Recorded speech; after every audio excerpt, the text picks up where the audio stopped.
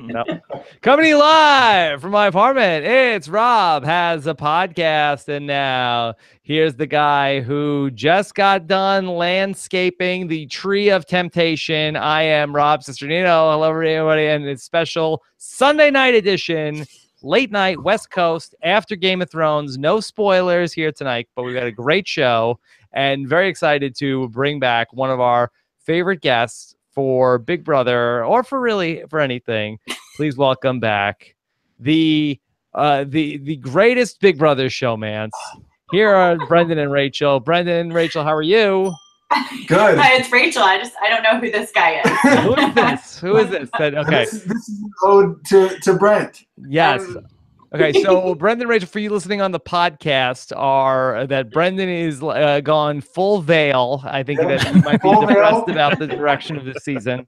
Full veil. Yes. Of course, also here with me again is Brent Walgamont. Brent, how are you? Yes, and I had to campaign for this slot too with Rachel and Brendan because Alex was originally scheduled, but then Rob, you were my savior. You scheduled Alex to do the Game of Thrones recap. Yes, I used the ring of replacement to Alex with Brent on this podcast. I said, Alex, really, what would really help me if you were just editing the Game of Thrones podcast that I did right before this. So that would actually be a lot better for me. So I could devote my undivided attention to Brendan and Rachel. So it's funny. I was going to say that's probably more campaigning than any one Big Brother house guest has done the entire summer. Yes. Yes. All right. So we got the chat room open. Scott St. Pierre is standing by to take your questions. Hashtag RHAP for all of your questions for Brendan and Rachel to discuss here tonight after this Sunday night episode. By the way, if you missed our Friday night recap of the recap with Eric Stein, even if you didn't watch the recap of the recap, we had a lot of fun on our last live show, so definitely give that a shot. Brendan, were you there? Were you watching? It was titillating. Yeah, we listened to it and I twice, don't actually, throw the T-word around. Yeah. Yes. Okay. Well, maybe we'll talk a little bit. There was no Fuller House recap, but it was up there. Yeah.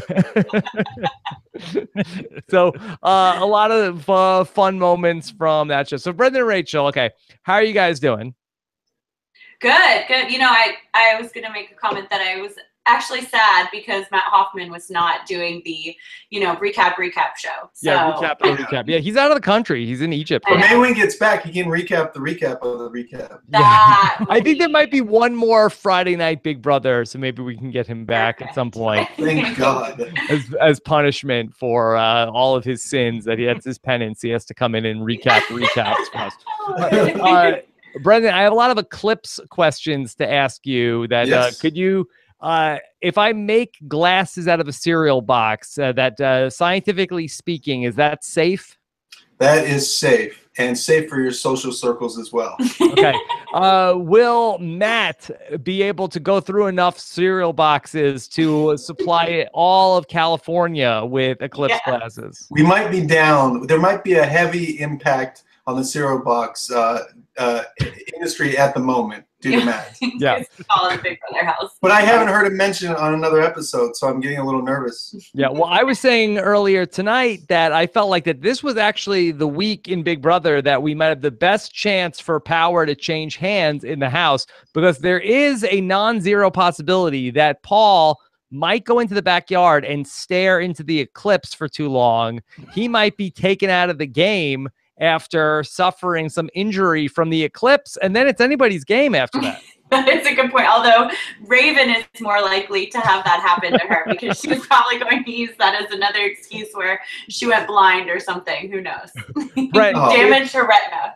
If Paul damages his retina staring at the eclipse on Monday and he has to go to the hospital and then they let him come back into the game, will you be okay with that? I think I would have to go back to the veil. I don't think I could put up with that. I mean, I already have my problems with Christmas being allowed to stay in the game like this. Like, it's just terrible, Rob. I don't get me started. Just don't. Okay. Yeah. All right. So I guess let's get into all this now. Rachel, I was following some of your tweets earlier tonight that you seem upset with the house guests for how much control they've given to Paul in this season. Yes, it's so disappointing. It's like, I don't understand how it's disgusting. it is. It's how one group of people could forget that they are playing Big Brother and going for $500,000.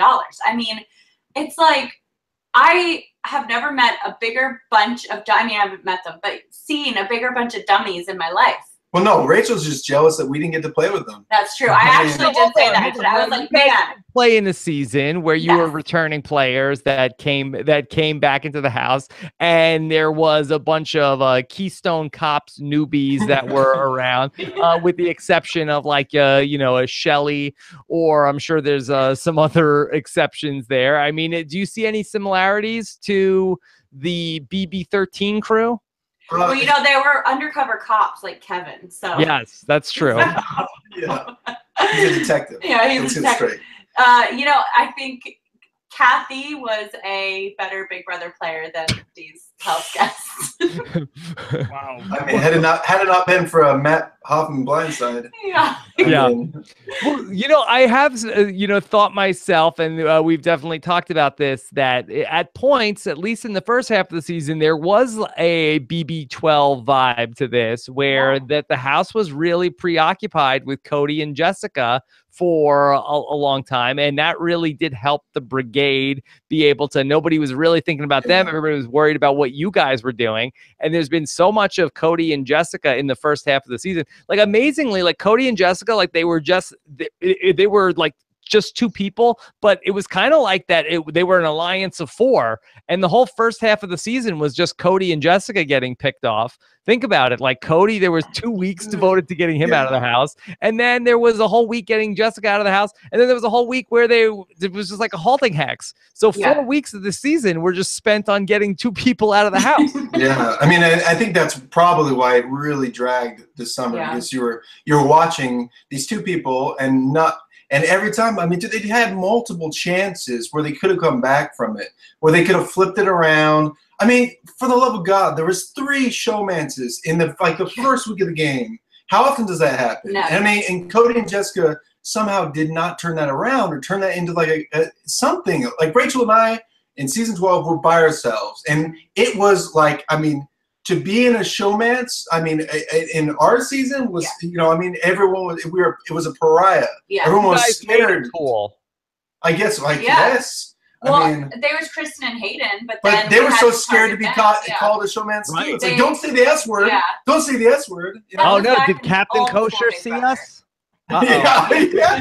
Captain Kosher throwing out bombs right before his eviction. No, Reed, you guys, I do have a question really quickly. You know, when we saw Cody and Jessica totally isolate themselves when they knew it was them against the house, but I don't really recall you two doing that on either of your seasons when you felt like it was you guys against the house. I mean, you still socialized with people, you got up there and talked with people, you didn't sit in a room like literally 24 hours a day. I love Cody and Jessica to death. I think they're fine players. Well, they're above replacement level players, but it seems like they made their own bed a bit. Wouldn't you agree?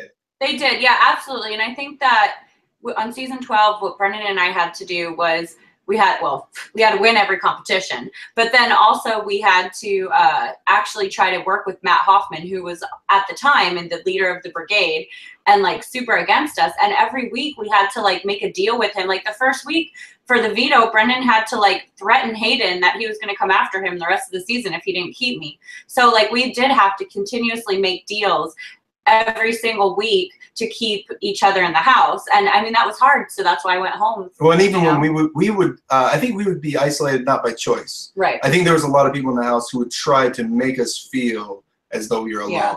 And I don't think that was more our choice, because we were always trying to get back in with people, and it would seem like it would start working, and then at the end of the week it would revert back to the same situation we were in before. So we were always trying, but I don't think we had so many opportunities. That's one thing with Jessica and Cody, it felt like, because they just had several opportunities where they really could have changed it. I mean, come on, getting out Ramses, like that was the hardest thing to watch. Like, come on, Ramses? I mean, what on God's green earth was Ramses doing to either of them that they wanted to, you know? Well, I think they thought he was going to be safe. They like, oh, the house won't vote out Ramses. We'll be fine. Yeah, he won't go home. But she could have gotten out Paul that week, right? They could have gotten out anyone other than Ramses. I mean, even if she couldn't go out Paul that week, I don't think he was eligible that week, but still. You know? Yeah.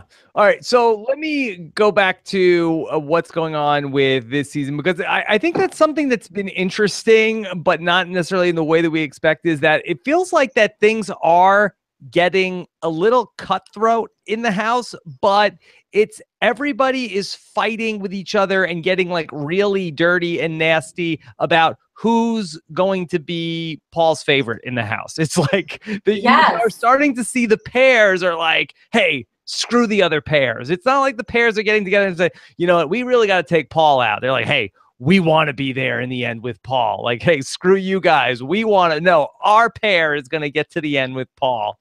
And so it's so bizarre that like they're all fighting for like second and third place, but not necessarily to take out the guy who's going to win the game. Yeah, absolutely. It's like Paul is their little golden calf. He is the $500,000 prize that they want. Like, yeah, the prize is being friends with Paul at the end of the game. It's like the weirdest thing. Even Brent, we hear you say every week that like Alex didn't come on the show to win this season. She came on the show because she wants to go on season 20. Yeah, that's like, insane for somebody to say before the game even starts. Yeah. But I think you said it.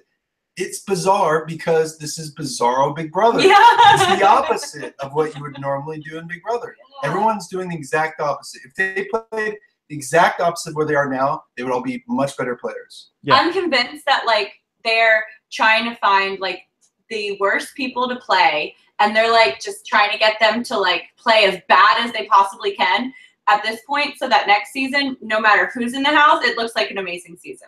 They're just trying to like throw this season. It's like the Jets like, right now, where they tank BB19 to build up BB20. Nose dive straight into it. You know what I mean? Stop trying to fight it and just go straight into it.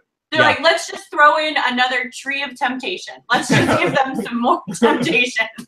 And let's have Mark get this really cool save a friend temptation and use it on Paul. Like, that's really makes sense. Well, I mean, Paul is playing this amazing game right now, but again, it doesn't seem like Paul keeps talking about like that he has the biggest target on his back, but nobody is really like putting together a plan to get rid of him. I mean, we saw what happened to Mark when he talked to Whistlenut, and then Whistlenut outed this plan to everybody. And we started to explore tonight that there are all of these pairs that Paul is working with, that there's Matt and Raven, and there's Christmas and Josh, and then there's also Jason and Alex. And Paul really has his pick about who he wants to ultimately work with. And then he also has Kevin, who wants to work with him, and Mark, who would target him, but in lieu of that is going to, you know, try to protect Paul with a power. I know, I understand why he did it, because it was like Paul wasn't going home this week anyway, and he figured, like, why not throw a Hail Mary here? Yeah. So, I mean, Paul has just endless options right now in the game. Let me go back to the HOH challenge. I did think that Paul got a little too cute with throwing the HOH competition. That was ridiculous. Yeah, I'm not going to throw it. Yeah. But I'm going to give the worst possible answer. After waiting for 10 minutes or however long. I mean, we don't know because they. But still. Like, it was ridiculous. And it was painful. He should have just, if you know what, if you're going to try to throw something, like, why don't you answer the wrong answer really quickly? Yeah. Although, I mean, it's just, it's ridiculous, you know? Brent, I think that in a situation where there were better players in the house, I think that Paul would have really been exposed for what he ended up doing here. Of course, in this house, there's no repercussions for that, but this was the move. And I was guilty of this in Survivor the Amazon, that we had a quiz and I wanted to throw it, and I wanted people at home to know how smart I was for throwing it. And it was my pride that got in the way. And I answered a question about a Bushmaster. And I said, so I gave like the most ridiculous answer, and that I was like, okay, because I want the audience to know I really know the answer. Just like Paul was saying, I know the answer. I'm waiting. I know what it is. I'm gonna buzz in. I'm like, and you know, it was the same exact spiel that Paul did back when Christmas had the ring of replacement. I'm standing here. I'm waiting for Christmas to use the ring of replacement. I'm waiting for her to blink. Come on, Christmas. I know you're going to do it.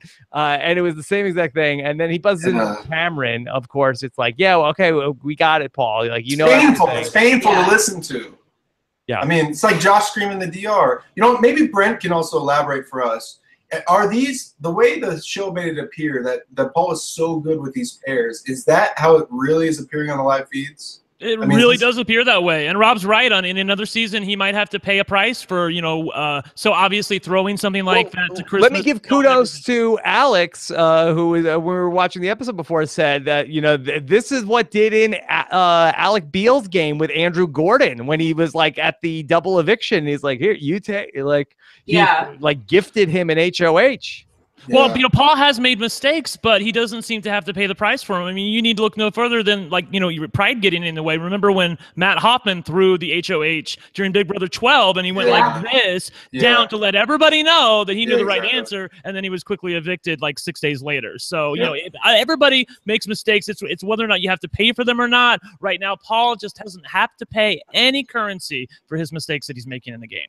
Okay, so he gifts the HOH to Christmas, and Christmas is, ready to go. And she even said, Rachel, that she was like, I won the HOH because I came into this house to make big moves. I'm going to get the house's main target that everybody knows and I'm going to get him out. I'm going to backdoor him just like we've done 5 other times this season. Yeah, I think that Christmas, Brendan and I were talking about this. We're just like, first of all, she should have gone home. I mean, Brent, we listen every week. I'm on the same page. She should have gone home when she broke her foot. But then we're like, she cannot win a competition to save her life. And all they're doing is giving her quizzes and shuffleboard. Yeah, where is one? Like, we haven't seen like one. To be fair, I feel like that it's after the double eviction, it's always this type of like tournament thing. I remember like the Nolan twins, one of them won an HOH on like guess the emoji after a double eviction. Okay, okay. Well, I guess the problem is we haven't felt like we haven't seen much physical competition outside of OTEV, which popped up really early in the whole season. So we were very, very confused. Like, I mean, just to not see a single physical competition has been really tough. Yeah, and like, how is Christmas going to play in the final 3 HOH? Like, I've been asking that since the beginning. I've looked back at all the other part 1 and part 2s. I cannot find one that she could compete in. I know people say, Brent, she's healing. She's not going to be that healed by the time finale night gets here. And do any of us want to watch her like re-break her foot trying to do some stupid competition where she falls and doesn't even win? No. But she just re-injures herself? I mean, the one where they get whacked? Nobody wants to watch that. No, there might be some Z fans out there. But I think with Christmas, with this competition, it was like, I think she was trying so hard and then she just blew it at the end, which for me, it's like, right there is a Big Brother player. Like, did she want Paul to win? She was probably in the diary room saying like, boy, I want Paul to be mad at me. So I'm trying to throw this competition and I know the right answer. I know what it is. But I just want Paul to win HOH so he's not mad at me. And he's like, okay, Christmas, I'm trying to throw it to you. Yeah. That's what I was like. If we're in a season where people are just throwing competitions left and right. I mean, this is what I always say when people make their argument that, oh, great winners should never have to win competitions to get to the end and win. It's like, yes, but who the hell is going to want to watch a season where 11 out of 12 people are throwing a competition and one person steps up and wins every week? That's not interesting television. No, not great. I'm dying for someone to finally in these pairs be like, hey, Paul is controlling the house. We should go after him. And by the way, like, if I'm the, constant pawn, maybe they're going to put me up and get rid of me. And can we also just bring up the fact about Matt saying that if it's his turn to be on the block, that he's like, what the hell? Turn? Yeah, turn is not good. If they do it again, he might get suspicious. He's already done it 3 times, guys. But if they do it again, he's going to tell them what for. Oh my God. Well, I'm going to give him a piece of my mind. Yeah, great. I wanted to talk about the pawns because we saw Christmas then go around where she has this plan where she wants, Mark is the target. But big move coming. Big moves are on the way. Christmas actually, she set this up tonight and she told us what she was going to do. So my plan is to backdoor Mark. but I need to have one of each power couple up as pawns. So at least if I don't get Mark, I get to break up another couple. Now, why that wasn't funny? Tackling. That wasn't Wow, funny. that Listen, not a good laugh this is what I think is going on in the house. I think that this has been too many temptations. Listen, because there's somebody else that laughs at things that are not funny. An apple has fallen from the tree of temptation. Everyone, go to the living room where the holder will learn their fate. That's not funny. I mean, come on. Can we just talk about how anticlimactic these apple pickings are? It's like Mark just walks over and like picks it off the tree. Yeah. You're just like, First of all, if there was a damn tree of temptation, you're so bored in Big Brother. I would be running, charging toward the stupid door. yeah, people would have pulled the apples out before they even knew what was going on. I would have pulled off 4. Yeah, like it's I would have like- pulled them all off. Like I don't understand Yeah. how, and they're just like staring Well, at have each him other. explode in his hand. Like It was that would have like- been way awesome to Yeah. see. But like, You want oh, it like a Gallagher show that's Yeah, going to yeah, smash absolutely. the fruit. Yes. Yeah. Yeah, exploding fruit. All right, well, let me go back to this Christmas's plan because Okay, so sorry, she goes The to Mark power and Raven, Yeah. and it's like, okay, I need a pawn from somebody. I don't care who it is. And Matt's like, it'll never be Raven. Never, she can never be the pawn. It's like, okay. But I thought everybody has to have a turn, Matt. So I don't get that logic. But then she goes to Whistle Nut, and Alex says, look, I need somebody to be a pawn from that side. And she's like, well, it doesn't really matter who you guys put up as a pawn because just in case Mark wins the veto, we'll just vote out the person that I conned into being a pawn from the other pair in the house. It's like, wait, hold on a second. You wouldn't do that to us, would you? Like, Exactly.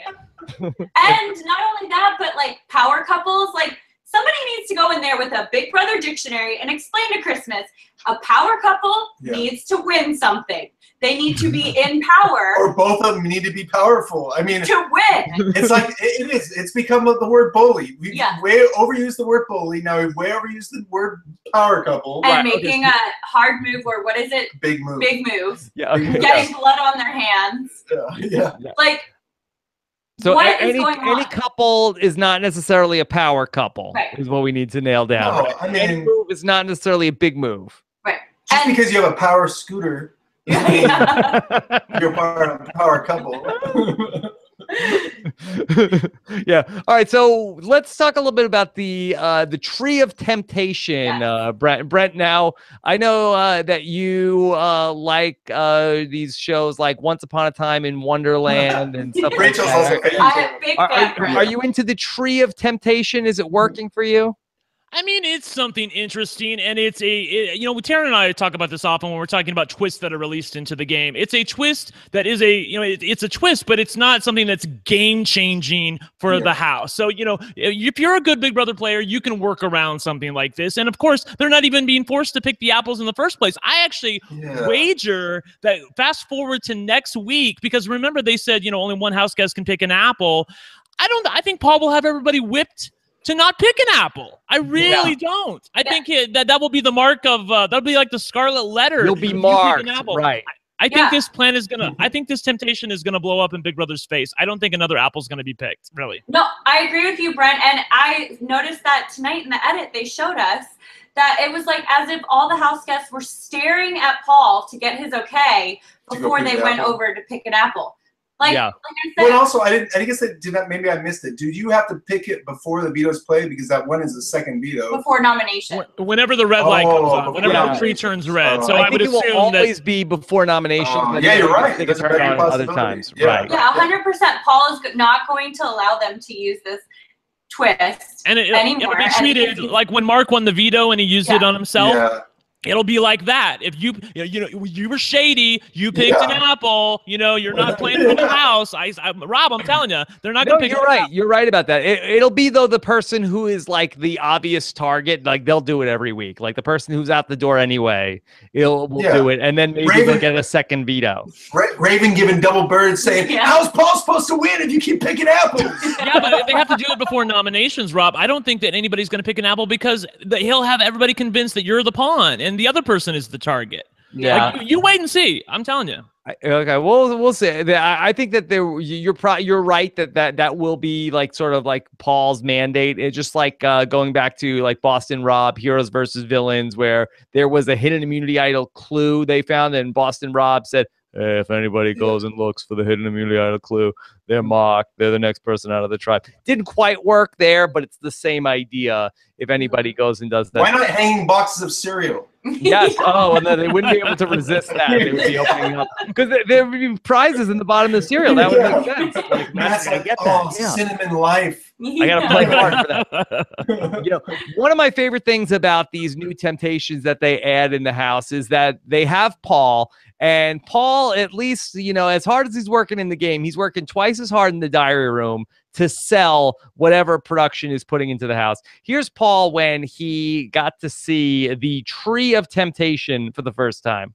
I see a tree. I see a bunch of apples. What's going on, big brother? Every time I think something good is happening and it's going to be a smooth week, we grow tree branches. More apples come. A snake starts hissing. What am I, in the Garden of Eden? And then he continued on a little bit after that. Where's Adam? Where's Eve? I don't know. I'm pissed. I mean, this is Paul. I think Paul might be just like getting a little tired because it's always like, so I go into a Burger King and I see that there's a king and I'm like, what is this? Is this a monarchy? Is there a crown? What's going on here? I don't know. Is this McDonald's? I'm pissed. Like, I mean, I think he gets a script every week and they're like, hey, Paul, this is what we're going to do. So we need you to say it like, just say however you're going to say it, but this is what's going on. Here's the scale we need you to follow. Exactly. Up, down, Rob, up, down. He wants people to like him. I really do think that little montage we saw about Paul saying, I came into the house, I'm the vet, I'm the biggest target here. I have to play twice as hard this season. I really do think that was him and Big Brother both trying to rehab his image a little bit because people have seen him as like, as the dictator and the bully of the house. And that's him speaking to America going, hey, I have to play as hard as I can because of, reason A, B, and C. Underdog of the season. Right, exactly. I do think it is pathetic. So he's trying to paint himself as the underdog. I do think that it is, I don't know, sort of pathetic that he's like, he sees this tree and he's like, every time I think there's going to be a smooth ride. I'm like, your whole damn season has been a smooth ride. That's why we hate the show right now. I mean, how many people are left right now? Is it 8? 9, right? 9. Oh. Yeah. So, I mean, the other thing we talked about is like, why are they having these things still at this far in the game where it's now going down to the final 5 and then they're finally cutting all this stuff? I mean, so you could be the 6th person, use this, 9, 8, 7, I guess 7 person. So still have us down to final 6 and maybe get the second veto or and nullify 2 votes. I mean, think it your stops final at 7. It stops at 7 because there's 9 people in the house right now, and they said the tree is going to be in play for the next 3 weeks. So it's 9, 8, 7. So once there's 6 people left, it's out. So final 7, you win that thing to nullify 2 votes. There's only 4 people voting. You nullify 2 votes, and there's only 2 votes. I mean, that's massive. It is massive. I mean, but in this season, I don't think it's going to be that big. Yeah, but I mean, if you were going to get Paul out of the house, you're going to need to nullify 2 of the votes. I mean, if that happens, Brendan, will you be upset if Paul goes out with one of these cockamamie twists? I mean, if I will be a little sad of that if they're like, well, we don't have anyone else to put up, so I guess Paul has to go home, and then everybody's just crying like as he's walking out. I mean, I think I'm going to be disappointed no matter really what happens. I would be upset if Paul went home with a twist, and I am not pro Paul, but at this point, like, he's playing this game where we all have to give him some sort of credit because, like, he has masterminded dictatorship to them, and he's winning competitions. He's, doing everything we want to see from a Big Brother player, but it's like there's just no other Big Brother players playing. So that's the problem. Like, in any other season, we would be like, Paul's awesome, Paul's great. But because there's no other Big Brother players playing. I mean, it's a little bit of this like Frankie Grande effect. It's like, wait, your sister's who? Oh, yeah, no, you know what? On second thought, I would love to work with you.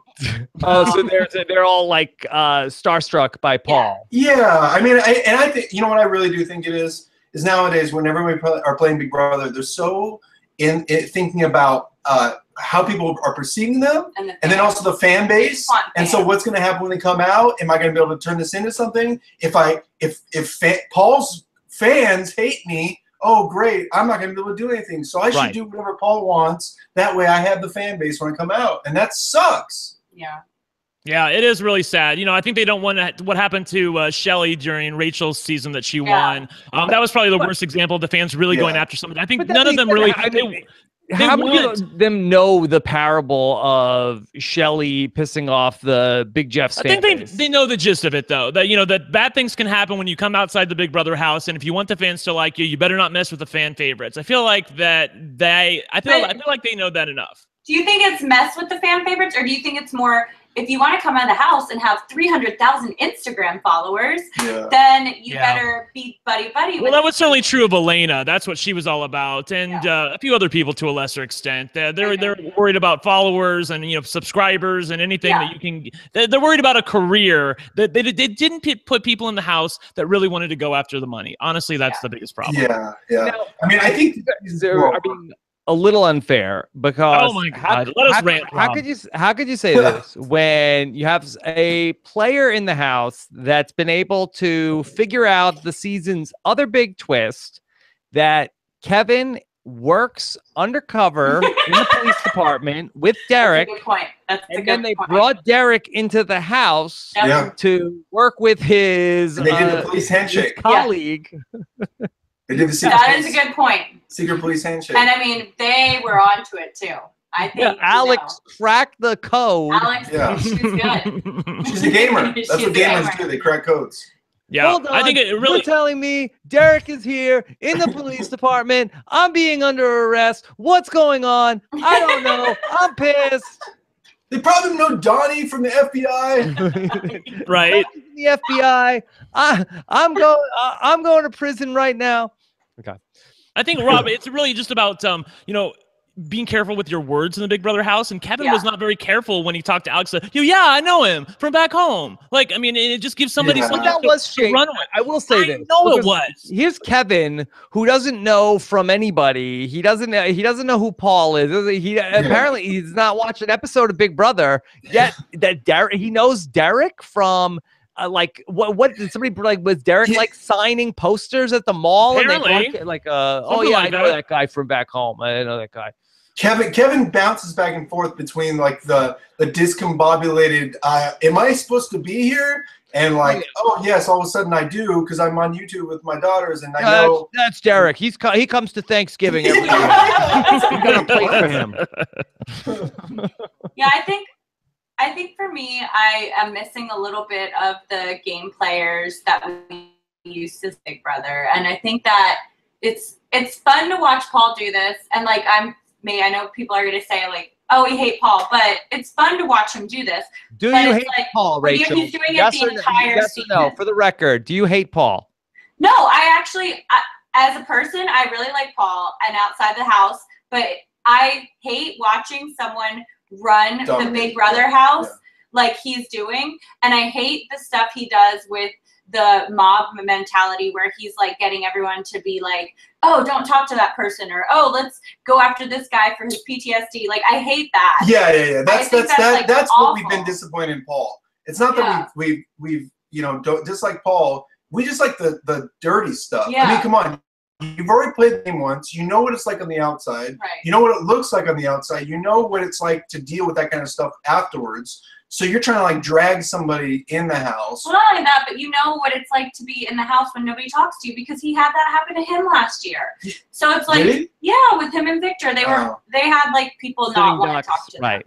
Yeah. So it's like, why would you do that to someone else? Well, it's just it's kicking somebody when they're down. Yeah. Nobody likes to, like, if somebody's losing a battle and they're on the ground and then they're like, oh yeah, he's unconscious. Like, well, why'd you kick him in the face just to make sure? Yeah. It's like, well, man, that's a little too far. Well, you know, this may be a little bit of a hot take, but I really do feel like that's actually closer to Paul's real personality than not, is doing things like that. Because the 2 or 3 times that he has done that are the only times in the house when he's been challenged. Every other time where, you know, the game's going smoothly and, you know, everything is proceeding exactly how he wants it to, he's never done anything like that. But when, you know, Jessica was threatening with the halting hex, and then, you know, week 1 when Cody tried to put him up on the box, he goes a little crazy and doesn't control himself very well. I'm not gonna lie. I've thought that for a while. That at the moment that Paul didn't have control in this game, he was gonna lose his shit, and that's when you could have seen his downfall. And unfortunately, there's never been a point where he's not really had control. So he's never lost it, and that's been very boring. I mean, you saw that a little bit last season that he got into a big confrontation with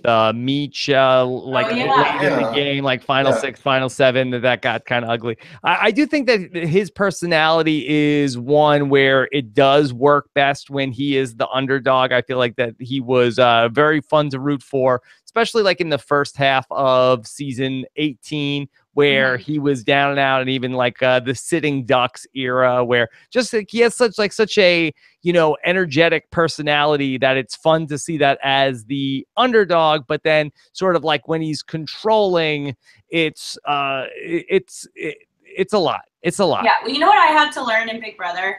And on season 12, I was just like super in everyone's face. I didn't give a fuck. I was just like, whatever, I'm fighting with Brendan and it's us against the world. Season 13, I came back. I started winning everything. We were on top and people were getting so mad. And I was like, why are they mad? Like, I had to do this last season. And then finally I realized when Brendan left twice that I had to win, and then I had to go kiss everyone else's butts.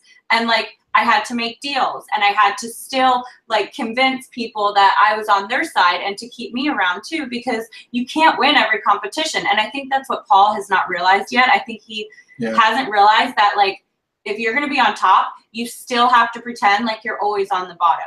And because in Big Brother, the players we want to see, we do want to see this gameplay, but we also want to see the players that we can relate to a little bit, or that are like humble, or that are like, I don't know. I just think it's just even too traditionally, much. You see the people that are like big forces, like the Jeffs, like Big Jeff. Season 13, Jeff's gonna make it to the end because he was very controlling. Yeah. Like he wanted to push his agenda and wanted people to do what he wanted them to do. And when they didn't want to do what he wanted them to do, he didn't understand. Like, why are you doing it? Like, why, Right. Like even Adam, I watched Adam talk. Like Adam was like very kind of like, I think it was less starstruck, more intimidated by Jeff. Like where he was willing to do whatever Jeff told him because it was like, well, I don't want him mad at me. I don't want him to come after me, know? When he went out up to their Kalia room and told Kalia, like, if you put me on this veto, then I'm coming after you. And like, he did win that veto, but this thing is that Kalia never forgot that. And then as soon as they could get rid of him, they got rid of him over me, which I was not even their friend, but I was more direct. Like, I'm not going to be your friend, but I'll still play this game and I'll still figure it out and have to work with you. Like, I remember talking to Kalia for like probably 45 minutes about why she should stay in the house and thinking about it and making her think that like I was actually going to do this plan that she had talked about. So it's like you can't be too controlling in Big Brother because people don't like that. Yeah. Well, I think, you know what? I think what's going to save the season is that they got $500,000 $1 bills, brought them into the house and just dropped them in the middle and said, why don't you guys play with this for like an hour? And then just took it back and said, hey, anyone want this? Yeah. I mean, buy a lot of cereal with that money. Yeah, it's like, oh my god. Yeah. Checks for days. Or you could buy a lot of baby food too, because I want to talk about Whistle Nut as well, and that was a great moment in the show where Whistle Nut finds out that he has another baby on the way. Brendan and Rich, did you guys have any announcement that you guys wanted to make? Woo! Our baby is almost 2, and we are pausing it. That's so smart. That's so smart. Because we don't understand how 1 works. I know. So you guys are baby. Yeah, you guys are very smart. Yeah. Take it from me. Take it from me. It's exhausting. Big Brother, very difficult. Being a parent, 1,000 times harder. 1,000 times harder.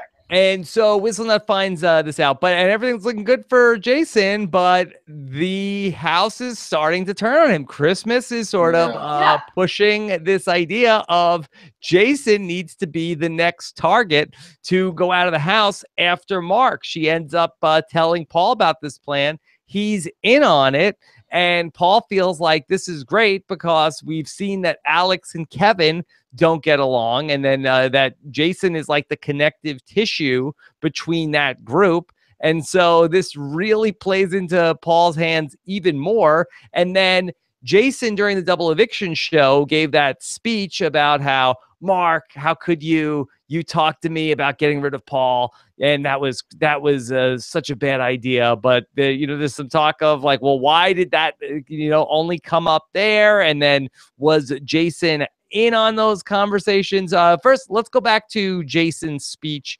during the HOH. What did you guys think of that? During the double eviction. Double eviction, yeah. Yeah, I thought he did himself in because he played too many cards on the table. If he was playing blackjack, everyone would know what he had in his hand. It was just, or not blackjack, Texas Hold'em. Everyone would know what he had in his hand. I thought it was stupid to mention the Alex thing. It was stupid for him to mention the Cody told me this, Mark, and this and that, Elena. Like, he should have just said, I nominate Elena and Mark.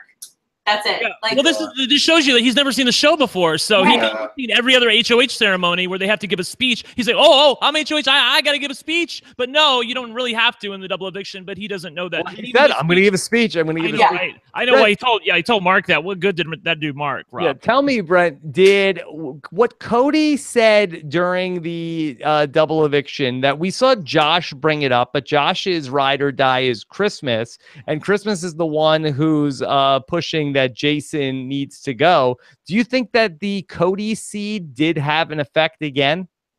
I think it's had an effect. Whether or not it's going to be an effect that, bears any fruit, I think is probably, a horse of a different color. I do think that it really goes to show, and maybe you guys can talk about this, is the rarely used art of proactive lying. If you listen to our shows, we were talking about how people usually reactive lie, but they don't proactive lie. I know Cody was on his way out the house, but still he willingly created a lie out of thin air and told it to the house and see if anybody grabbed onto it. And it looks like at least one or two people did. Yeah, I thought that was smart for Cody to mess with people's games, but it didn't really do him any good, you know. But then it was like, it reminded me of Andrew Gordon, but I guess that wasn't a lie. But when he called Kristen out and told everyone, it's like, just drop a bomb. You want to see the bombs dropped, but then it's like, you should do these bomb droppings before you're going out the door. Because in fairness, Andrew did get to watch the carnage on the live feeds the rest of the season. Yes, that's true. That is true. That is very true. Get to watch how that all played out. I think he's a prankster. I think with Jason, Jason just, he doesn't know how to, he's, but then you're also like you want to just cringe. So it's like, with him, he just needs, if he could just keep the very likability and then not release all of his cards on the table and not talk about Alex being his ride or die. What's funny is if we take all the people that are left right now and we rewind back to the beginning of the season, these are all these people were your favorite players going into this. You were like, Whistlenut's going to be great. He seems so funny and likable. Christmas, she seems like she's just going to be dynamic, hard work. Winning every competition. yeah. Matt seems really likable. Raven seems like she's really I don't even know what we said about Raven. Fun, anything but what she is. You know? But I mean, but that's the nature of Big Brother. I feel like that when you observe any human being for 24 hours a day, you come away with a lot of faults and a lot of flaws, but then we forget after a while. It's like, that person wasn't so bad. Oh yeah, bring that person back. Yeah. I guess, Rob, it does feel like it's gotten worse, though, because Jason was the guy in the beginning of the season where we on the Live Feeds Roundtable said, if anybody's going to take out Paul, it's going to be this guy. He's had all of the fight just totally kicked out of him. Alex has whipped him into shape, told him exactly what to do. He has good instincts, against the field for this game, I think. But he's just unwilling to act on them, and he's letting everybody else run his game. And even just feel like he's getting whipped around by Alex. Conversations they're having in the storage room. He's just like Alex yelling at him, like, you're an idiot. You're stupid. It's like, what is this, like a 23-year-old talking to like a 35-year-old? Right. And he's just like, okay. Let me eat some more peanuts. I mean, it's like Alex has picked up all the bad parts of Paul and is going out there and interacting with people how Paul interacts. Yeah, this isn't what Paul would want. Yeah, exactly. It's like, what? Are you his little pit bull? That's what she acts like. His little bulldog. Even more disappointing. Alex was order. the one that Rachel was like, I think she's a strong female, this and that, and then it's just like, boom, nosedive again. She told Cody to eat poop on the first night. Yes, exactly. What happened to that girl?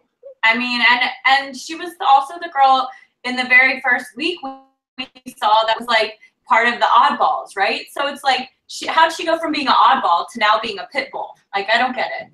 Oddball now.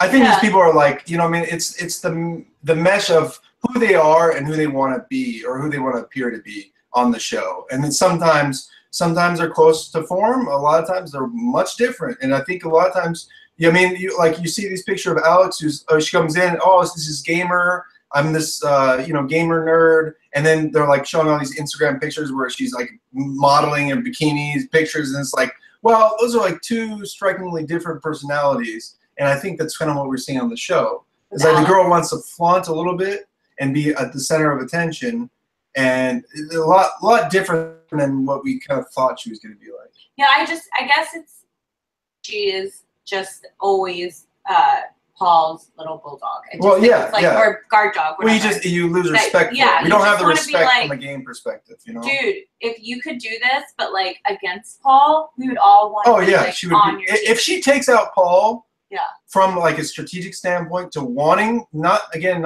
saying the temptation apple, gets knocked down 2 rungs and Paul gets whacked out the door as a result. But if Alex takes him out as a result of game, I think she goes up like 1,000 pegs on everybody's scale. But that has to happen at the right time, otherwise it's going to be useless. She's going to go out second. The best point that it might happen would be like next week if Jason does go up on the block and is out of the house. If Alex gets any sniff that Paul at any point had his hand in that could be something. But I've been saying this all season that this could happen. Yeah. And just waiting for the shoe to drop, and it just doesn't. I don't know. What we have to go back and watch all of the Big Jeff interviews, because I think that the answer was right there in front of our face the entire time. Because, I mean, basically, Big Jeff's famous question of, would you rather win the game and be hated, or would you rather lose the game and be loved by America? I mean, it basically comes down to, would you help Paul win the game and be loved, or get Paul voted out of the house and be hated and win the money? And they're like, I don't want America to hate me. Or would you rather help a mosquito? Yeah, would you rather win the game? What is your current relationship with a mosquito that was going to bite Paul? Would you take the bite for him, or would you let Paul get bite by the mosquito? I'm here. I got a mosquito. I'm like, what the hell?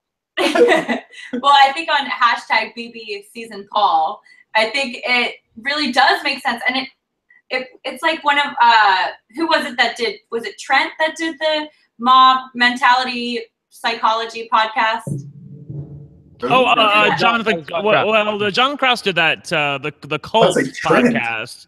I don't know. I just made that. No, the guy that you guys were talking about it. Anyways, it made me think, because I was like, I wonder if like that question does put these house guests in the mentality like, if you vote out Paul, America will hate you. The money, America's gonna hate me. Yeah. Right, but they're so stupid though. They should know if they were any sort of a fan of the show, they would know that question is ridiculous. They are not mutually exclusive. You can be somebody who wins the game and walk out to everybody cheering for you. You need to look no further than the woman on my left who did it in season 13. Like, it can be done, but people just don't seem to be willing to try.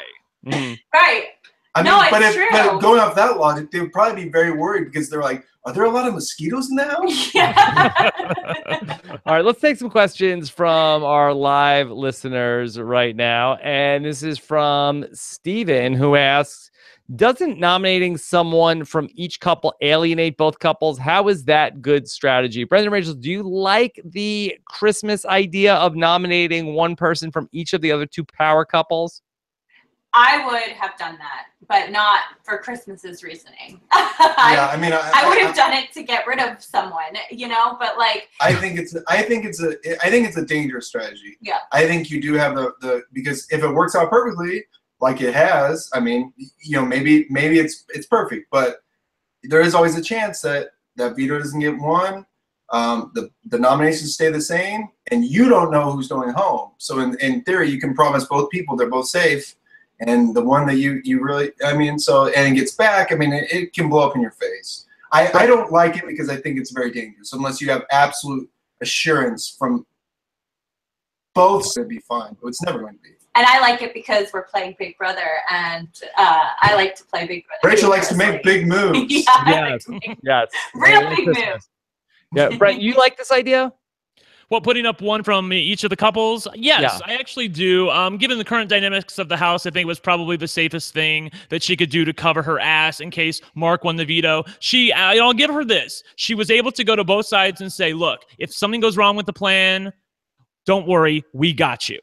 So at least that was a little bit of gaming. She did a little bit of what Paul's doing with covering his ass to 3 different couples all at the same time. My biggest problem with this season is that everybody recognizes that Paul is doing that. Like just the other day, they were like, Paul, go make a fake final 2 with Kevin. Like you're letting everybody else, meaning Paul, have all the power and choices in the game. Weird?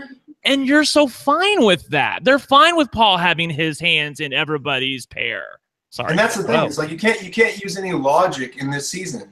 So normally what would not work any other season works absolutely perfectly in this season. You're like, oh, it's your turn to go up on the block. Oh, it's my turn? Yeah. Okay. Oh, use the veto that you just won when you're on the block, Marcellus, to take off someone else.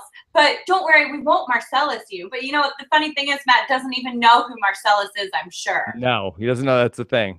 Yeah. Is he on the cereal box? Yeah.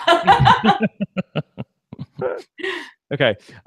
This is from Gregory McBean. Should Kevin have made up a fake occupation instead of saying that he's a stay-at-home dad? I mean, I think that would have probably gotten him in more trouble. I don't think that Kevin is great with making up these fake stories. No, I agree with you. I mean, he's bad with real stories. Yeah. Why do we want him to make up a fake story? Yeah.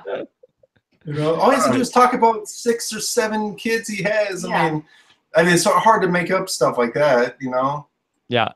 Hairline wants to talk about Christmas didn't talk to her nominees at all after the key turn. Is this the first time that somebody spoke directly to the backdoor target? Brent, did you notice that? I did notice that. Not one word. I think that, like the producers, at least at this point, understand that they're not fooling us anymore. Like, don't waste our time. Yeah, please, don't waste our time. Yes, I'm glad they actually showed her talking to Mark. Obviously, they must have cut out the part where she said, Mark, obviously, you're the target. Everybody knows what's happening here. There are no secrets here. So I thought that was interesting, and I can't remember that actually happening before, where the 2 nominees didn't even get a whiff of airtime there. Yeah. I mean, I think... Oh, go ahead. No, go ahead, Rachel. Oh, I was going to say, I think that for me, seeing that, I think like you guys said, I think it does show that it's such a house mentality that it's like, okay, this is who we're going after this week. So it's like they have to show the storyline is that this is who they're going after this week. And next week, the storyline is going to be one person again, because it's just that house mentality this season. Okay. You know what? Oh, sorry. I was just going to say Rachel and I weren't quite sure, maybe Brent, Rob, about why, was there something we missed behind Mark using the apple on Paul? Oh, yeah.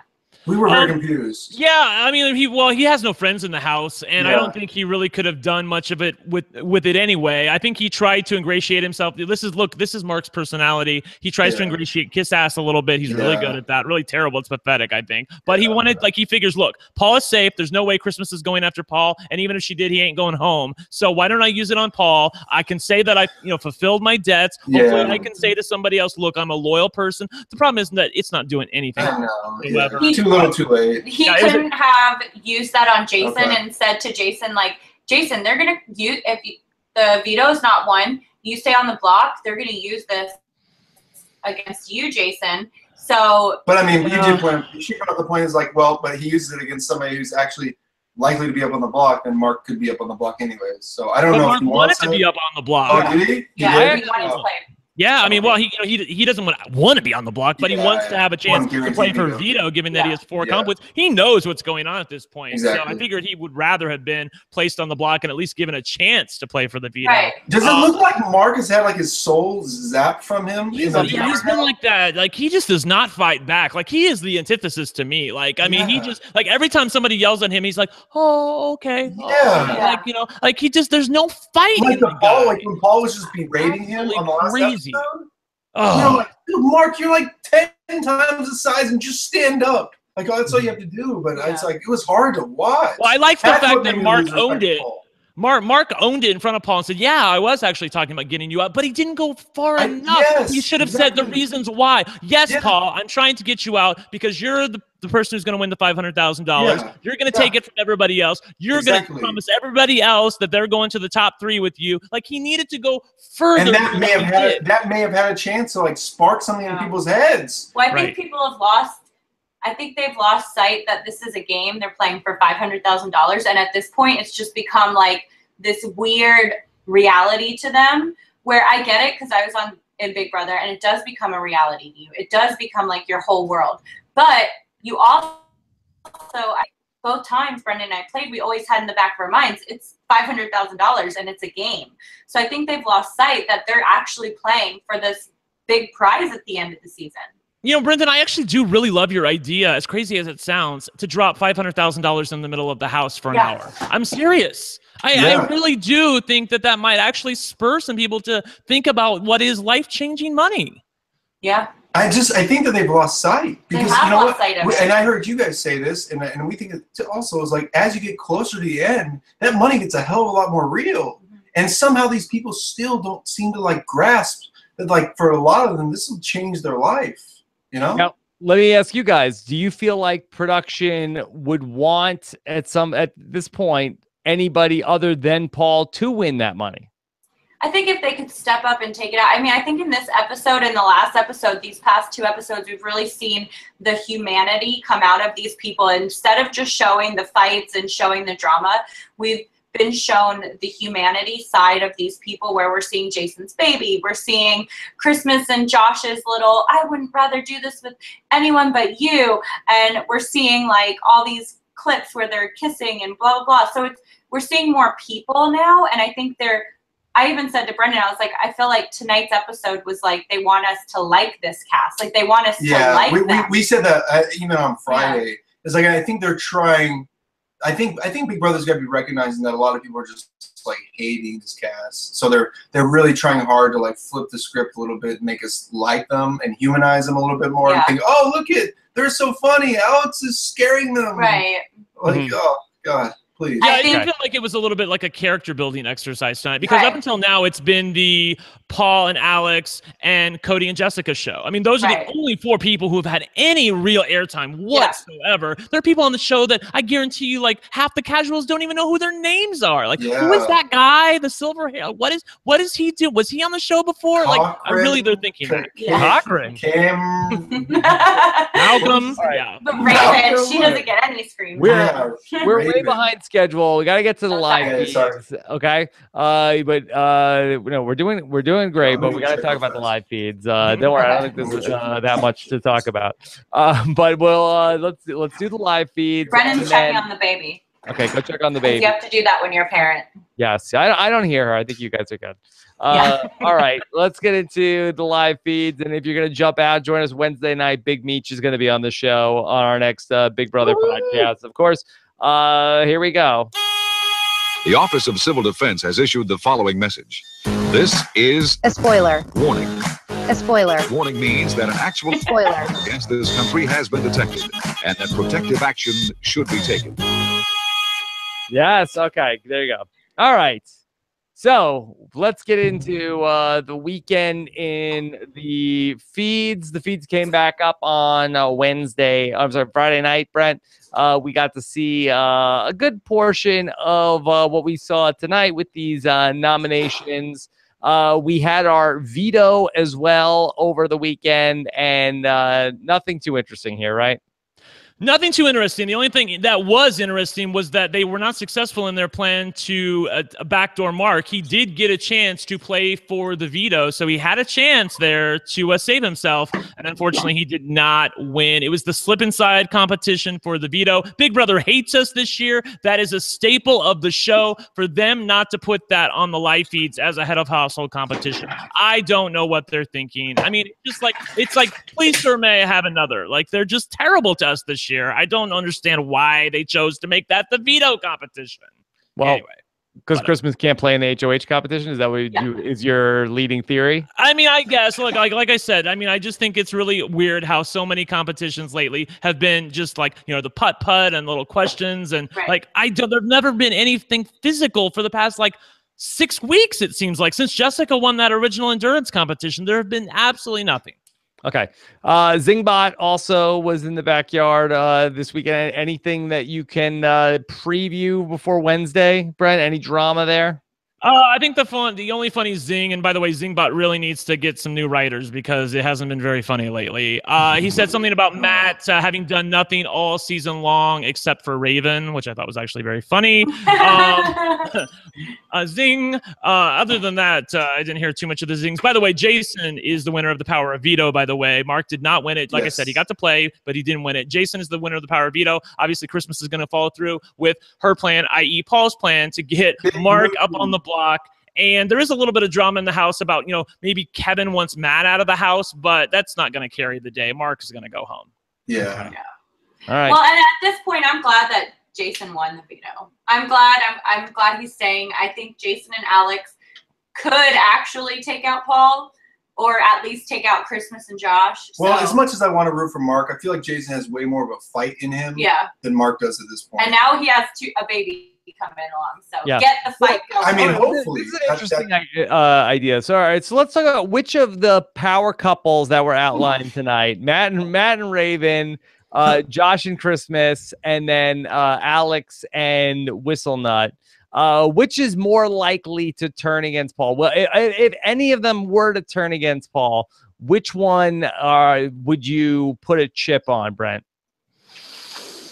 Wow. If anyone was going to turn against Paul, it would have to be Christmas and Josh. They've been the ones who have shown the most independent thinking. Really? Josh was at least trying to get Elena out of the house. I know he wasn't very successful at that. And Christmas ultimately did what Paul wanted to do, which was to use the ring of replacement to get Cody out of that veto competition. But they were at least contemplating the idea. Like when Paul left the room, Christmas said to Josh, don't let Paul tell you what to do. This isn't Paul's HOH. This is your HOH. I can't really imagine Matt and Raven, or even to a lesser extent, Alex saying things like that. Maybe Whistlenut, but he's only one half of the power couple. So I wouldn't even use the word power couple. Maybe here's a question. What couples are most likely to talk about the deals that Paul's to each other? That's a better quote. None of them, right? None of them.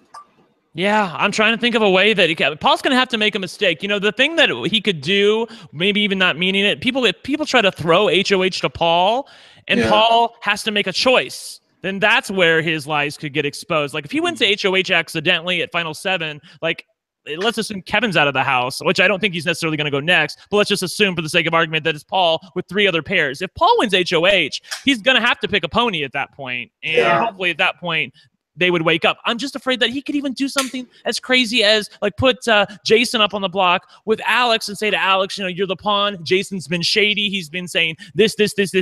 And Alex would be like, oh, okay, sir. I understand. Jason, you have to go. I hope that's not what she does, but I have a feeling that's what would happen.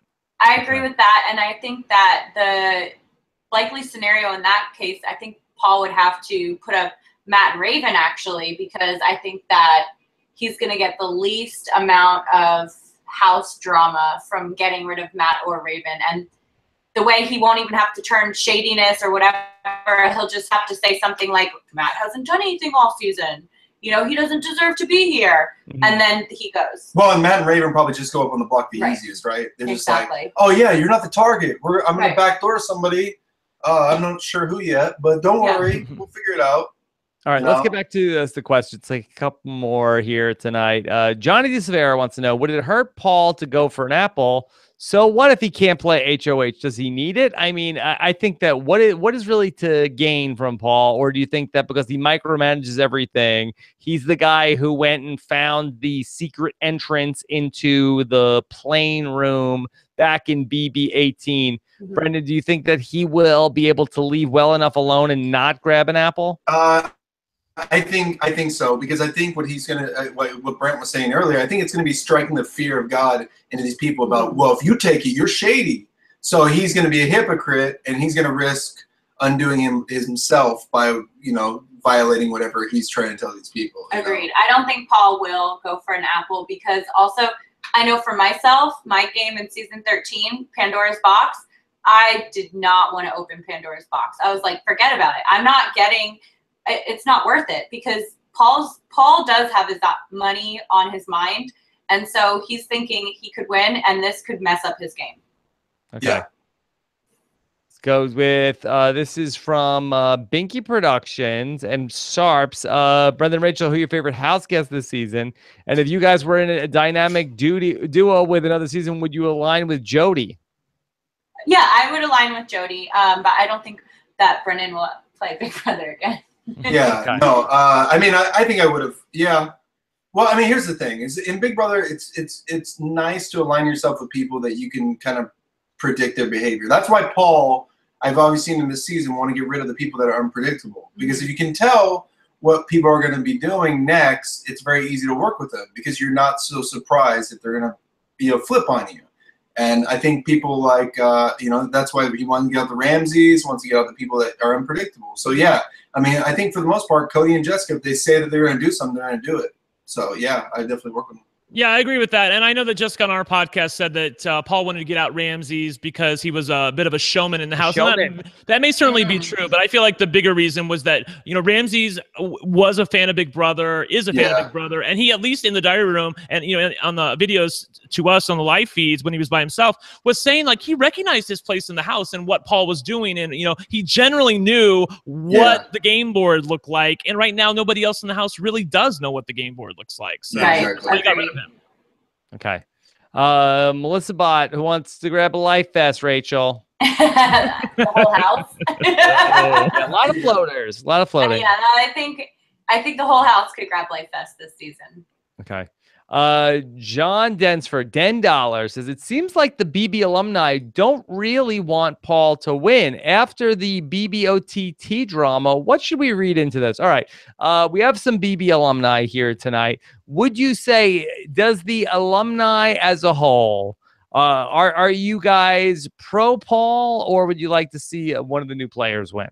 I think that the alumni as a whole is not pro Paul. However, tonight, and I think that the rest of the alumni will get on board with this, Brendan and I were even talking, and we were both like, it will be a shame if Paul does not win this season. At this point in the game, if anyone else wins, unless it's a big move and they like legitimately take Paul out, I mean a big move, not like a Christmas big move, an actual big move, then I do think it will be a disappointing season if Paul does not win. Because at this point, he is the only person that's played the damn game. Yeah.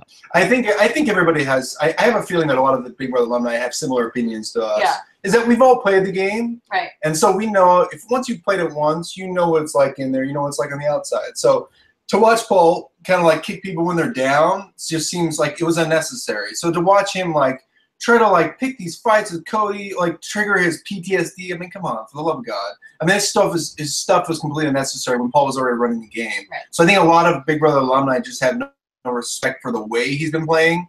But we still respect strategy and gameplay, So I mean, but what Rachel says is I think we're gonna have a hard time stomaching anybody else. I could not imagine anyone else. Paul and Raven, and everyone hates Paul, so Raven wins. Oh my God, I mean, like, could you imagine? When you say stomaching, is that a shout out to Raven? Yeah, exactly. Yes.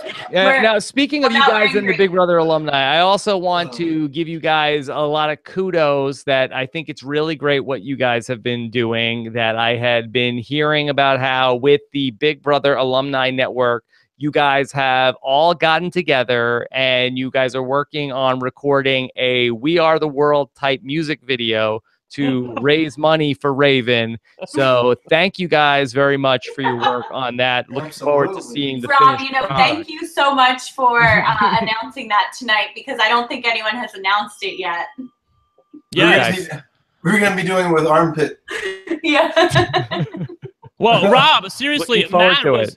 Matt was having a conversation with Paul earlier today where he literally said to Paul, I think, myself, you, or Christmas, all three of us would step out of the game and hand it to Raven. We'd give Raven the $500,000. Yeah, and he means that. Like, He does mean that. He does mean that, Brent. Especially we saw it tonight in the episode when he's like, oh, well, you're not putting Raven on the block as a pawn. That's not happening. And like, what? How can Matt be so blinded by this girl he met 68 days ago I just don't understand that. And generally the house guests, besides Matt, they do understand what's going on with Raven. They recognize every time somebody hurts themselves, it feels like she hurts herself or she repeats whatever they said. They get it. They talk about it. They commiserate about it. But Matt is totally oblivious to it. Never once has he said anything about Raven. Matt just wants everybody else to throw in the towel with Raven. Yeah, it's a great show, Matt. Can you imagine? Yeah. If that actually happened, like how Big Brother would get renewed, I have no idea. Is it possible, Rob, your worlds are colliding and Raven is actually the three-eyed Raven? Three-eyed Raven. He sees everything. Yeah. No, no, Brendan. I think you cracked the Da Vinci Code here because no, she's not the three-eyed Raven. She's Bran, and what does he love? Cereal. That's true. Right. It's right. It's all coming together. Like, oh no, I'm not Bran. I'm the three-eyed Raven. Wait, hold on. Wait, what? Yeah. You can see the future. And also, by the way, Rob, to answer your question about the alumni, I don't think that anybody is necessarily pro or against Paul at this point. I think they're just pro-fight. Meaning they want the people to fight. Like, give him a game. Like, even if he wins, we'll be happy for him. But give him a game. Give him something to work for. That's what they want. Because we've all had to play this game, some of us more than once, and we've actually had to have our butts on the line every single episode. And there's one thing that a lot of us Big Brother alumni know, it's losing Big Brother. Yeah. And we hate to see people that are very happy to lose Big Brother and walk themselves to the jury. When all of us fought so hard trying to win 500,000. I mean, I had every single week I was either on the block or had to win a competition. So for me, seeing someone just hanging out during the summer, it drives me insane. Yeah. And you guys, really quickly, I'm sorry, I want to ask one more question. Do you think that it's really Cody's fault that Paul is this way? Because I feel like Paul is perpetual victim mode after what happened during week 1, where he thought he was in a big alliance, he thought he had friends, and then some people turned their back on him, and he had no idea it was coming. And ever since then, he's viewed himself internally as the underdog. Like, he's got his butt on the line every week, but we don't see it that way. So, but I feel like that week 1 is the cause of the Paul that we're getting right now. I agree with that partially because I do think that week 1 changed the game this season. And I think that because Cody had to nominate so many people and week 1 was played so hard, so fast. I mean, we saw so much in that first 2 weeks that it was like a whole entire Big Brother season. I mean, it's true. I think that every single house guest two people left. Yeah. 2 people left, right? Right. Cameron left? 3 people. Oh, 3 people left in the first week? 3 people left, 10 people were nominated. Should have left, but still is there. Yeah. I mean, it's I think that really did change the way that they think. And, it could be Paul's mentality, because I know when Brendan and I were up on the block and everyone was us against the world, for me, Brendan had to every week in season 13 tell me, calm down, we have an alliance, calm down, we have an alliance. Until I got it that we had an alliance. So I think that then the alliance was over. Yeah, then the alliance was over. But maybe that is something that Paul does think oh my gosh, they're gonna turn their backs on me. I mean, but maybe that's part of the, there's a part of him that's also reminiscing about playing last season. Yeah, 100%. Where he had his back against the wall a lot with Victor. Yeah. And they made it all the way. So he's thinking, if I keep that same mentality, I got a better shot of making it to the end. So, I mean, there's a lot of that playing in. It's really hard to imagine what Paul's thinking right now. And who's to say that he also doesn't just think shit, I made such a bad decision last season with bringing Nicole to the final 2 and No. He still doesn't. He still does not come to grips with that. Well, he hasn't come to grips with it, but he did talk in the feeds earlier. Was it earlier today or yesterday where he talked about making sure not to make the same mistake? He called it a mistake as last time. He needs to make sure he brings 2 absolute GOATs with him to the final 3. I think the danger in doing that, though, is each GOAT recognizes, hey, you're the other GOAT, and then evicts Paul at 3. Which but I did see on somebody retweeted Main Joker's updates or something, but he was telling somebody, it was Josh, oh yeah, I just don't give an F about the jury or something. And I was like, isn't that kind of what you thought last season? I mean, a big part of the reason Paul won was not just because of Davon's vote, or lost because of Davon's vote, but because he really was kind of nasty unnecessarily to a bunch of people. Yeah. And I think that's also what turned a lot of the jury on. Yeah. I know you got to go, Rob. I just want to answer that really quickly. Paul is aware of that. He is talking about how he's trying to tailor his goodbye messages better for the prospective jurors this time. He recognizes it's a mistake. I agree with you about his mentality in the house, but I think it has gotten a little bit better at least since the bullhorn happened. So there you go. All right, let's do one last question.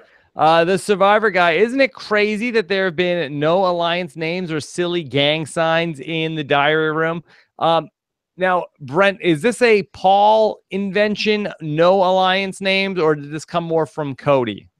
I guess it came from Cody, and I don't really understand why nobody else gave himself an alliance name. I guess it's not even something you think about until it comes up and we make fun of it, and then it goes away again. So Cody didn't want any names, so that alliance didn't have a name, and then it just became Paul's Minions. I mean, that's what we've used at this point. I thought at one point Josh was trying to work in La Familia. I feel like that was almost the thing. Maybe. I don't know. Josh is the only other person, by the way, just to give him a morsel of credit. I do feel like Josh is hungry for the money. I just think his view on how to get there is a little bit myopic. Yeah. I mean, he's just kind of like sloppy. Like that's how I view Josh. It's like maybe he's got some strategy there, but he's just very sloppy about everything he does. Yeah. He's also that now he's just gone to full, like he doesn't even talk in the diary room. He's like one of the all-time like diary room yellers at this point. Oh God, yeah, just like ridiculous. Yeah, it's just nonstop. I don't even know what he was talking about tonight. It's just or okay, I know what's going to happen next. Mark is going on the block, and that's like all right. Yeah, it's like good God, just stop. Like they progressively getting louder as the season gets longer. Because you know why they tell us to get more energy in the diary room, and to that in a Big lot of Brother people world, just- it translates to like yelling Louder. into the camera. Oh, you mean louder? Yeah. No, I mean Louder. more energy. Okay, louder. Yeah. Okay. All right, Brendan and Rachel, so great to catch up with you guys. Thank you so much for coming on. And Brendan, I really do appreciate it that we get so many tweets from you during the live show. I don't think there's anybody else in the alumni community that's interacting with us like on a show-by-show basis. Of course, Because Rachel makes fun of me. Because all he does is he's like, Alexa, turn on Rob Has a Podcast. Alexa, go to Rob Has a Website. We just got. Yeah, that's good. No, let me just tell you, it's like, see, Alexa just turned on right turn it now. off. Turn it off. Alexa, stop. Brendan's obsessed with your website, Rob. Good. We need the endorsement. Yeah, Alexa likes you. Alexa good. really likes you. I'm just glad that everybody that's listening to this podcast without headphones, now their Alexa is also playing. Our numbers are going to spike. Brendan, if you guys had another girl, do you like Alexa? Could you have Adora and Alexa? That'd be so confusing. Yeah, Brendan's already yelling out, Adora, turn on Rob Has a Website. I did say that. Yeah. I got it mixed up for a minute. So that's great. All right. Well, anything you guys want to plug or tell people to check out? Well, I think Rachel, I don't think they have the. Oh yeah, we're having that Big Brother finale party, the 21st at the SLS. Oh, you know this? Yeah. The 21st at the SLS. That'll be fun if anyone wants to come. Okay. Where is that? The SLS in Los Angeles. Okay. Downtown. Shoot me your. You have to be specific with married folks with kids. Yeah. Yes, that's Very right. true. Okay. And I'm in casting, so I'm always casting stuff. So please follow my Facebook and Twitter so I can talk about what I need to cast you people in. Okay. Your people, Rob. Yes. What do you mean, my people? Yeah. What do you mean, my people? Yeah. Do Big Brother contestants still go to Las Vegas at the end of the season? Does that still happen? I think so, yeah. You should check out at James Ryan. I think we know what happens. Yeah.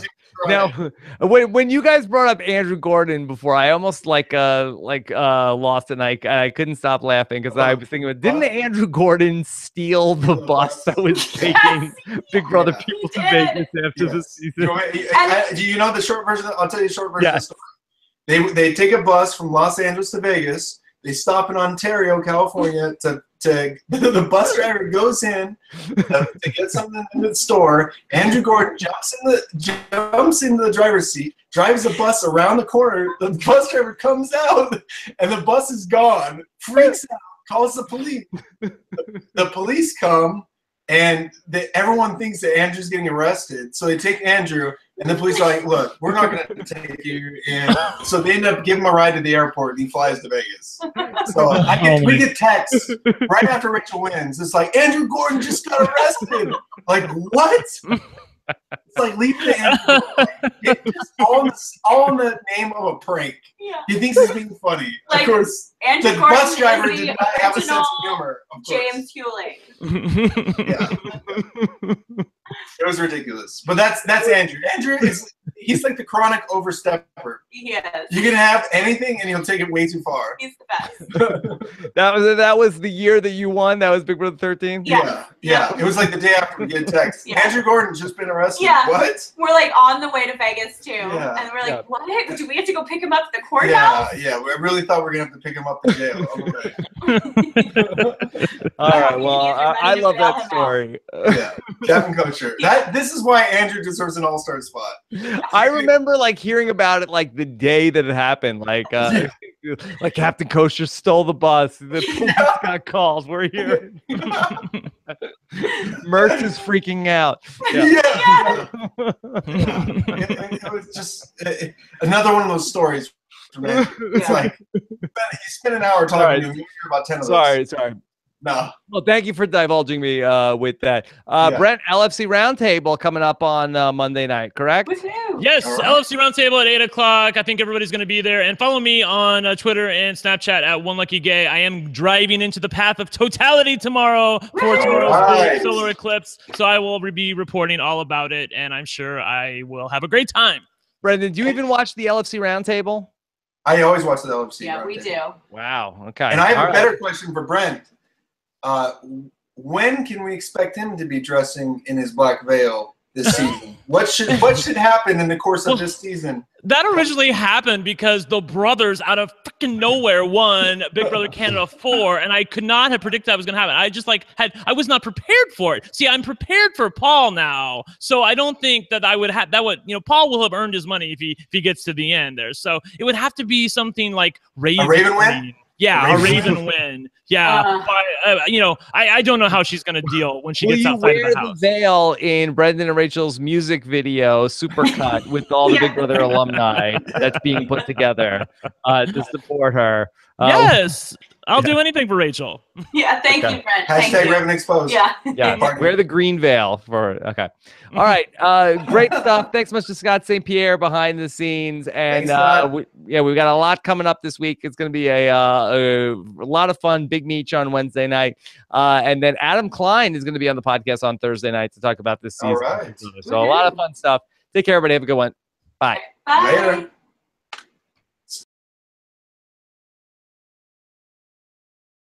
You've already played the game once. You know what it's like on the outside. Right. You know what it looks like on the outside. You know what it's like to deal with that kind of stuff afterwards. So you're trying to like drag somebody in the house. Well, not only that, but you know what it's like to be in the house when nobody talks to you because he had that happen to him last year.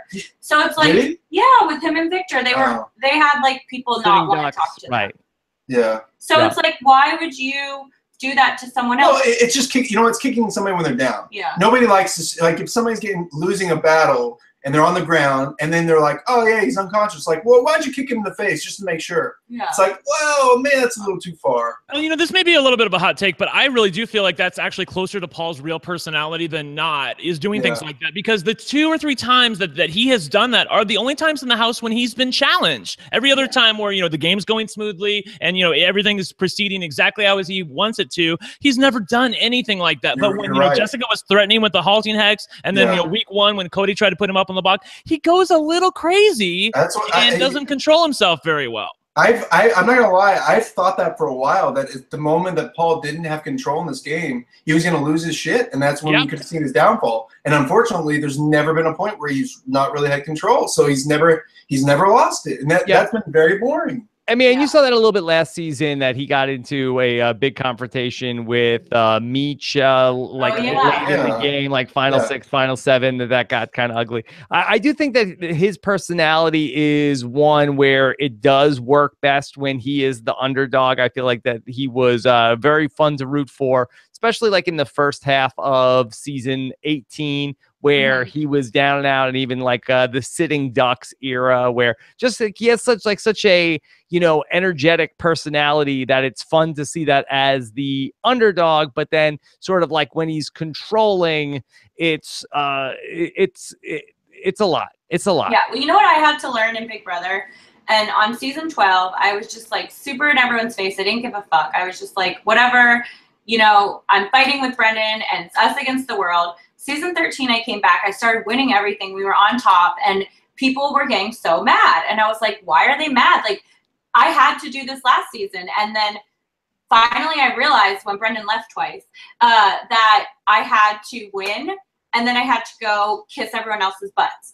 And like, I had to make deals and I had to still like convince people that I was on their side and to keep me around too, because you can't win every competition. And I think that's what Paul has not realized yet. I think he hasn't realized that like, if you're going to be on top, you still have to pretend like you're always on the bottom.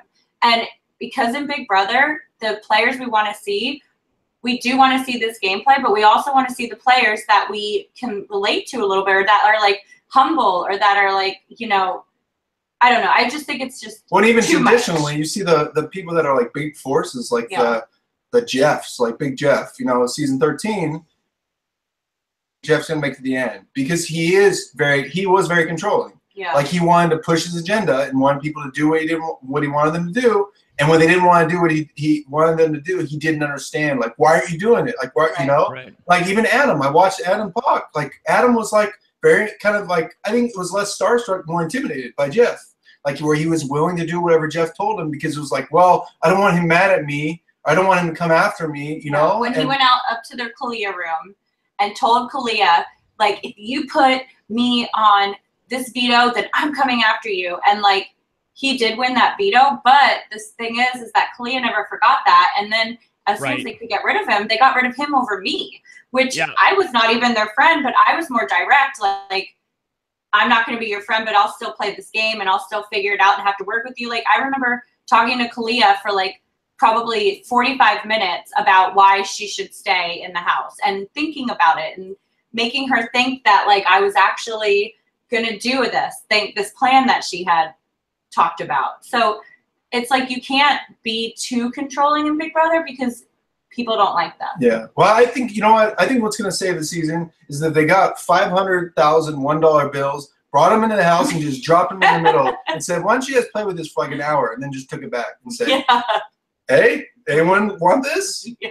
I mean, buy a lot of cereal with that money. Yeah, it's like, oh my god. Yeah. Checks for days. Or you could buy a lot of baby food too, because good. I want to talk about Whistle Nut as well, and that was a great moment in the show where Whistle Nut finds out that he has another baby on the way. Brendan and Rich, did you guys have any announcement that you guys wanted to make? Woo! Our baby is almost 2, and we are pausing it. That's so smart. That's so smart. Because we don't understand how 1 works. I know. So you guys are baby. Yeah, you guys are very smart. Yeah. Take it from me. Take it from me. It's exhausting. Big Brother, very difficult. Being a parent, 1,000 times harder. 1,000 times harder. And so Whistlenut finds this out, and everything's looking good for Jason, but the house is starting to turn on him. Christmas is sort of pushing this idea of Jason needs to be the next target to go out of the house after Mark. She ends up telling Paul about this plan. He's in on it. And Paul feels like this is great because we've seen that Alex and Kevin don't get along. And then that Jason is like the connective tissue between that group. And so this really plays into Paul's hands even more. And then Jason, during the double eviction show, gave that speech about how, Mark, how could you talked to me about getting rid of Paul, and that was such a bad idea. But there's some talk of like, well, why did that only come up there? And then was Jason in on those conversations? First, let's go back to Jason's speech during the HOH. What did you guys think of that? During the double eviction. Double eviction, yeah. Yeah, I thought he did himself in because he played too many cards on the table. if he was playing blackjack, everyone would know what he had in his hand. It was just, or not blackjack, Texas Hold'em. Everyone would know what he had in his hand. I thought it was stupid to mention the Alex thing. It was stupid for him to mention the Cody told me this, Mark, and this and that, Elena. Like, he should have just said, I nominate Elena and Mark. That's it. Yeah. Like, well, this shows you that he's never seen the show before. So he's seen every other HOH ceremony where they have to give a speech. He's like, oh, I'm HOH. I got to give a speech. But no, you don't really have to in the double eviction. But he doesn't know that. Well, he said, I'm going to give a speech. I'm going to give a speech. Right. I know why he told Mark that. What good did that do, Mark? Rob? Yeah, tell me, Brent, did what Cody said during the double eviction that we saw Josh bring it up, but Josh's ride or die is Christmas, and Christmas is the one who's pushing that Jason needs to go. Do you think that the Cody seed did have an effect again? I think it's had an effect. Whether or not it's going to be an effect that, bears any fruit, I think is probably, a horse of a different color. I do think that it really goes to show, and maybe you guys can talk about this, is the rarely used art of proactive lying. If you listen to our shows, we were talking about how people usually reactive lie, but they don't proactive lie. I know Cody was on his way out the house, but still he willingly created a lie out of thin air and told it to the house and see if anybody grabbed onto it. And it looks like at least one or two people did. Yeah, I thought that was smart for Cody to mess with people's games, but it didn't really do him any good, you know. But then it was like, it reminded me of Andrew Gordon, but I guess that wasn't a lie. But when he called Kristen out and told everyone, it's like, just drop a bomb. You want to see the bombs dropped, but then it's like, you should do these bomb droppings before you're going out the door. Because in fairness, Andrew did get to watch the carnage on the live feeds the rest of the season. Yes, that's true. That is true. That is very true. true. To watch how that all played out. I think he's a prankster. I think with Jason, Jason just, he doesn't know how to, he's, but then you're also like you want to just cringe. So it's like, with him, he just needs, if he could just keep the very likability and then not release all of his cards on the table and not talk about Alex being his ride or die. What's funny is if we take all the people that are left right now and we rewind back to the beginning of the season, these are all these people were your favorite players going into this. You were like, Whistlenut's going to be great. He seems so funny and likable. Christmas, she seems like she's just going to be dynamic, hard work. Winning every competition. yeah. Matt seems really likable. Raven seems like she's really I don't even know what we said about Raven. Fun, anything but what she is. You know?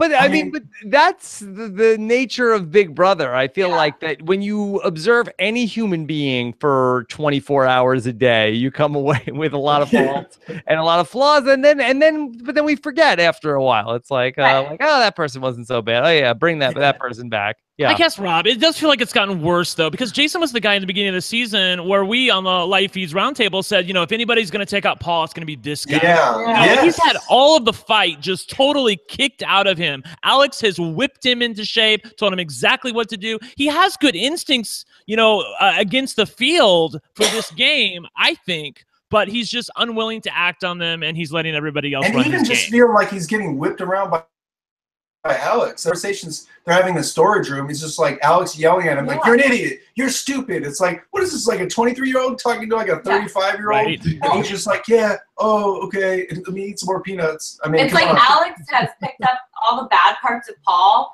and is going out there and interacting with people how Paul interacts. Yeah, this isn't what Paul would want. Yeah, exactly. It's like, what are you, his little pit bull? That's what she acts like. His little bulldog. Even more disappointing. Alex was the orders. one that Rachel was like, I think she's a strong female, this and that, and then it's just like, boom, nosedive again. She told Cody to eat poop on the first night. Yes, exactly. What happened to that girl? I mean, and she was also the girl in the very first week we saw that was part of the oddballs, right? Coming to you live from my apartment, it's Rob Has a Podcast, and now here's the guy who just got done landscaping the Tree of Temptation. I am Rob Cesternino. Hello, everybody, and it's special Sunday night edition, late night, West Coast, after Game of Thrones. No spoilers here tonight, but we've got a great show, and very excited to bring back one of our favorite guests for Big Brother or for anything, please welcome back the greatest Big Brother showmans. Here are Brendan and Rachel. Brendan, Rachel, how are you? Good. Hi, it's Rachel. I don't know who this guy is. Who is this? Who is this? Okay. This is an ode to Brent. Yes.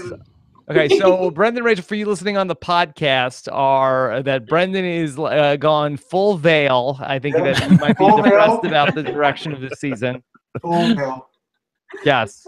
Of course, also here with me again is Brent Walgamont. Brent, how are you? Yes, and I had to campaign for this slot too with Rachel and Brendan because Alex was originally scheduled, but then Rob, you were my savior. You scheduled Alex to do the Game of Thrones recap. Yes, I used the ring of replacement to Alex with Brent on this podcast. I said, Alex, really, what would really help me if you were just editing the Game of Thrones podcast that I did right before this. So that would actually be a lot better for me. So I could devote my undivided attention to Brendan and Rachel. So it's funny. I was going to say that's probably more campaigning than any one Big Brother house guest has done the entire summer. Yes.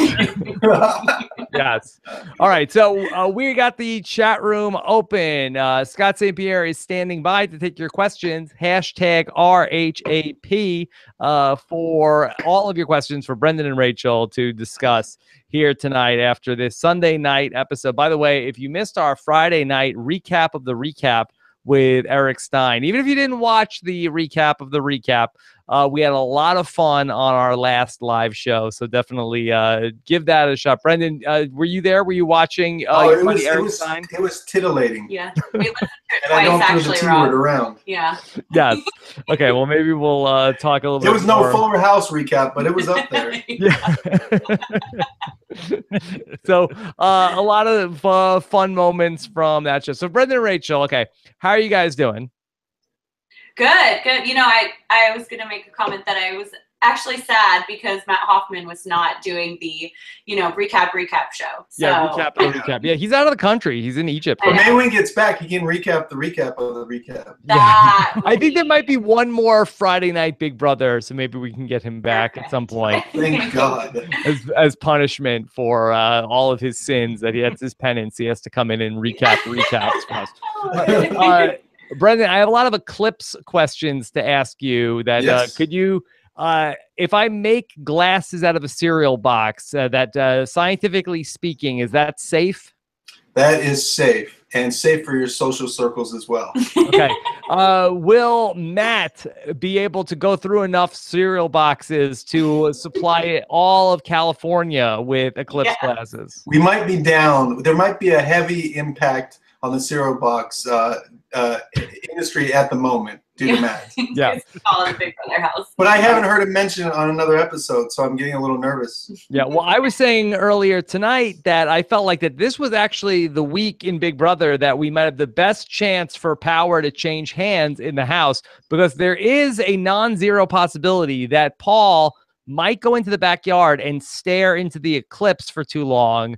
He might be taken out of the game after suffering some injury from the eclipse, and then it's anybody's game after that. That's a good point. Although Raven is more likely to have that happen to her because she was probably going to use that as another excuse where she went blind or something. Who knows? Right. Damaged her retina. If Paul damages his retina staring at the eclipse on Monday and he has to go to the hospital and then they let him come back into the game, will you be okay with that? I think I would have to go back to the veil. I don't think I could put up with that. I mean, I already have my problems with Christmas being allowed to stay in the game like this. Like, it's just terrible, Rob. I don't get me started. Just don't. Okay. Yeah. All right. So I guess let's get into all this now. Rachel, I was following some of your tweets earlier tonight that you seem upset with the house guests for how much control they've given to Paul in this season. Yes, it's so disappointing. It's like, I don't understand how... It's disgusting. It is. It's how one group of people could forget that they are playing Big Brother and going for $500,000.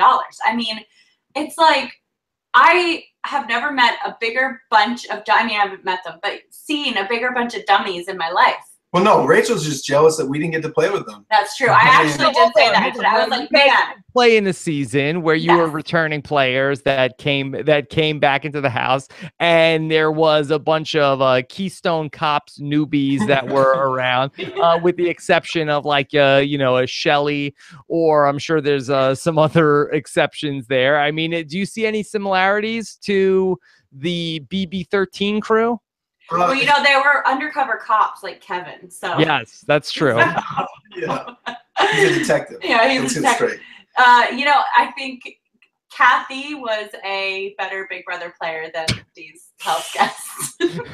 Wow. I mean, had it not been for a Matt Hoffman blindside. Yeah. Yeah. I mean, Well, I have, thought myself, and we've definitely talked about this, that at points, at least in the first half of the season, there was a BB12 vibe to this, where that the house was really preoccupied with Cody and Jessica for a long time, and that really did help the brigade be able to. Nobody was really thinking about them. Everybody was worried about what you guys were doing, and there's been so much of Cody and Jessica in the first half of the season. Like, amazingly, like Cody and Jessica, like they were like just two people, but it was kind of like that. They were an alliance of four, and the whole first half of the season was just Cody and Jessica getting picked off. Think about it. Like Cody, there was 2 weeks devoted to getting him out of the house, and then there was a whole week getting Jessica out of the house, and then there was a whole week where it was just like a halting hex. So 4 weeks of the season were just spent on getting 2 people out of the house. Yeah, I mean, I think that's probably why it really dragged this summer, because you were watching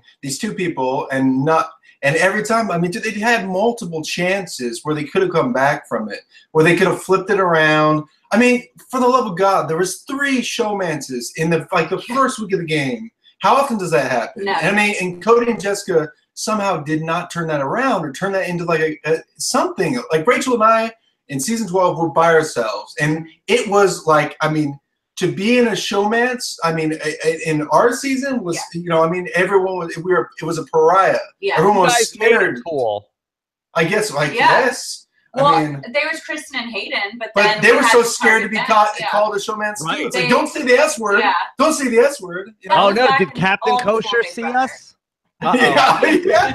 Captain Kosher throwing out bombs right before his eviction. No, Reed, you guys, I do have a question really quickly. When we saw Cody and Jessica totally isolate themselves when they knew it was them against the house, but I don't really recall you two doing that on either of your seasons when you felt like it was you guys against the house. I mean, you still socialized with people. You got up there and talked with people. You didn't sit in a room like literally 24 hours a day. I love Cody and Jessica to death. I think they're fine players. Well, they're above replacement level players, but it seems like they made their own bed a bit. Wouldn't you agree? They did, yeah, absolutely. And I think that on season 12, what Brendan and I had to do was we had to win every competition, but then also we had to actually try to work with Matt Hoffman, who was at the time and the leader of the brigade, and like super against us. And every week we had to like make a deal with him. Like the first week for the veto, Brendan had to like threaten Hayden that he was going to come after him the rest of the season if he didn't keep me. So like we did have to continuously make deals every single week to keep each other in the house. And I mean, that was hard. So that's why I went home. Well, and even when we would I think we would be isolated, not by choice. Right. I think there was a lot of people in the house who would try to make us feel as though we were alone. Yeah. And I don't think that was more our choice, because we were always trying to get back in with people, and it would seem like it would start working, and then at the end of the week it would revert back to the same situation we were in before. So we were always trying, but I don't think we had so many opportunities. That's one thing with Jessica and Cody, it felt like, because they just had several opportunities where they really could have changed it. I mean, come on, getting out Ramses, like that was the hardest thing to watch. Like, come on, Ramses? I mean, what on God's green earth was Ramses doing to either of them that they wanted to, Well, I think they thought he was going to be safe. They like, oh, the house won't vote out Ramses, and we'll be fine. Yeah, he won't go home. But she could have gotten out Paul that week, right? They could have gotten out anyone other than Ramses. I mean, even if she couldn't go out Paul that week, I don't think he was eligible that week, but still. You know? Yeah. All right. So let me go back to what's going on with this season, because I think that's something that's been interesting, but not necessarily in the way that we expect, is that it feels like that things are getting a little cutthroat in the house, but everybody is fighting with each other and getting like really dirty and nasty about who's going to be Paul's favorite in the house. It's like you are starting to see the pairs are like, hey, screw the other pairs. It's not like the pairs are getting together and say, you know what, we really got to take Paul out. They're like, hey, we want to be there in the end with Paul. Like, hey, screw you guys. We want to know our pair is going to get to the end with Paul. And so it's so bizarre that like they're all fighting for like second and third place, but not necessarily to take out the guy who's going to win the game.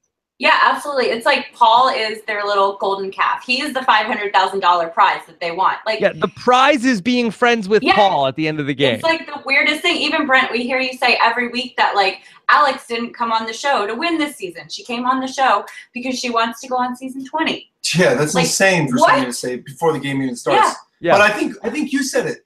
It's bizarre because this is bizarre. You have a power scooter. You're power couple. Yeah. All right. So let's talk a little bit about the Tree of Temptation, Brent. Now I know that you like these shows like Once Upon a Time in Wonderland and stuff like Rachel's also are you into the Tree of Temptation? Is it working for you? I mean, it's something interesting, and it's you know, Taryn and I talk about this often when we're talking about twists that are released into the game. It's a twist that is it's a twist, but it's not something that's game-changing for the house. So, you know, if you're a good Big Brother player, you can work around something like this. And, of course, they're not even being forced to pick the apples in the first place. I actually wager that fast forward to next week, because remember they said, you know, only one house guest can pick an apple.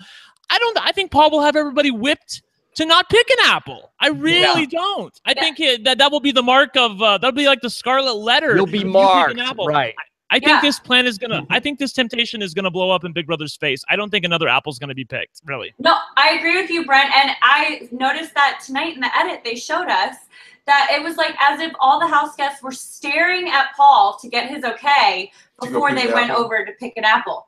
Like, like I said, well, also, I guess I did not. Maybe I missed it. Do you have to pick it before the vetoes play because that one is the second veto before nomination? Whenever the red light comes on, whenever the tree turns red. So I would assume it will always be before nomination. Yeah, you're right. They can turn on other times, right? Yeah, 100%. Paul is not going to allow them to use this twist and it'll be treated like when Mark won the veto and he used it on himself. Yeah. It'll be like that. If you were shady, you picked an apple. You know, you're not playing for the house. Rob, I'm telling you, they're not going to pick. You're right. You're right about that. It'll be though the person who is like the obvious target. Like they'll do it every week. Like the person who's out the door anyway, will do it, and then maybe they'll get a second veto. Raven giving double birds saying, "How's Paul supposed to win if you keep picking apples?" Yeah, but they have to do it before nominations, Rob. I don't think that anybody's going to pick an apple because he'll have everybody convinced that you're the pawn and the other person is the target. Yeah, like, you wait and see. I'm telling you. Okay, we'll see. I think that you're right that will be like sort of like Paul's mandate. It's just like going back to like Boston Rob, Heroes versus Villains, where there was a hidden immunity idol clue they found, and Boston Rob said, hey, if anybody goes and looks for the hidden immunity idol clue, they're mocked. They're the next person out of the tribe. Didn't quite work there, but it's the same idea. If anybody goes and does that, why not hanging boxes of cereal? Yes. Oh, and then they wouldn't be able to resist that. They would be opening up because there would be prizes in the bottom of the cereal. That would make sense. Like, that's like, get that. Cinnamon life. I gotta play hard for that. You know, one of my favorite things about these new temptations that they add in the house is that they have Paul. And Paul, at least, you know, as hard as he's working in the game, he's working twice as hard in the diary room to sell whatever production is putting into the house. Here's Paul when he got to see the Tree of Temptation for the first time. I see a tree. I see a bunch of apples. What's going on, Big Brother? Every time I think something good is happening and it's going to be a smooth week, we grow tree branches. More apples come. A snake starts hissing. What am I, in the Garden of Eden? And then he continued on a little bit after that. Where's Adam? Where's Eve? I don't know. I'm pissed. I mean, this is Paul. I think Paul might be just like getting a little tired because it's always like, so I go into a Burger King and I see that there's a king and I'm like, what is this? Is this a monarchy? Is there a crown? What's going on here? I don't know. Is this McDonald's? I'm pissed. Like, I mean, I think he gets a script every week and they're like, hey, Paul, this is what we're going to do. So we need you to say it like, you know, just say however you're going to say it, but this is what's going on. Here's the scale we need you to follow. Exactly. Up, down, Rob, up, down. He wants people to like him. I really do think that little montage we saw about Paul saying, I came into the house, I'm the vet, I'm the biggest target here. I have to play twice as hard this season. I really do think that was him and Big Brother both trying to rehab his image a little bit, because people have seen him as as the dictator and the bully of the house, and that's him speaking to America, going, hey, I have to play as hard as I can because of reason A, B, and C. Underdog of the season. Right, exactly. I do think it is pathetic. So he's trying to paint himself as the underdog. I do think that it is, I don't know, sort of pathetic that he's like, he sees this tree and he's like, every time I think there's going to be a smooth ride. I'm like, your whole damn season has been a smooth ride. That's why we hate the show right now. I mean, how many people are left right now? Is it 8? 9. Nine? Oh. Yeah. So, I mean, the other thing we talked about is like, why are they having these things still at this far in the game where it's now going down to the final 5, and then they're finally cutting all this stuff? I mean, so you could be the 6th person, use this, 9, 8, 7, well, I guess 7 person. So still have this down to final 6, and maybe get the second veto or and nullify 2 votes. I mean, think it your stops final at 7. It stops at 7 because there's 9 people in the house right now, and they said the tree is going to be in play for the next 3 weeks. So it's 9, 8, 7. So once there's 6 people left, it's out. So final 7, you win that thing to nullify 2 votes. There's only 4 people voting. You nullify 2 votes, and there's only 2 votes. I mean, that's massive. It is massive. I mean, but in this season, I don't think it's going to be that big.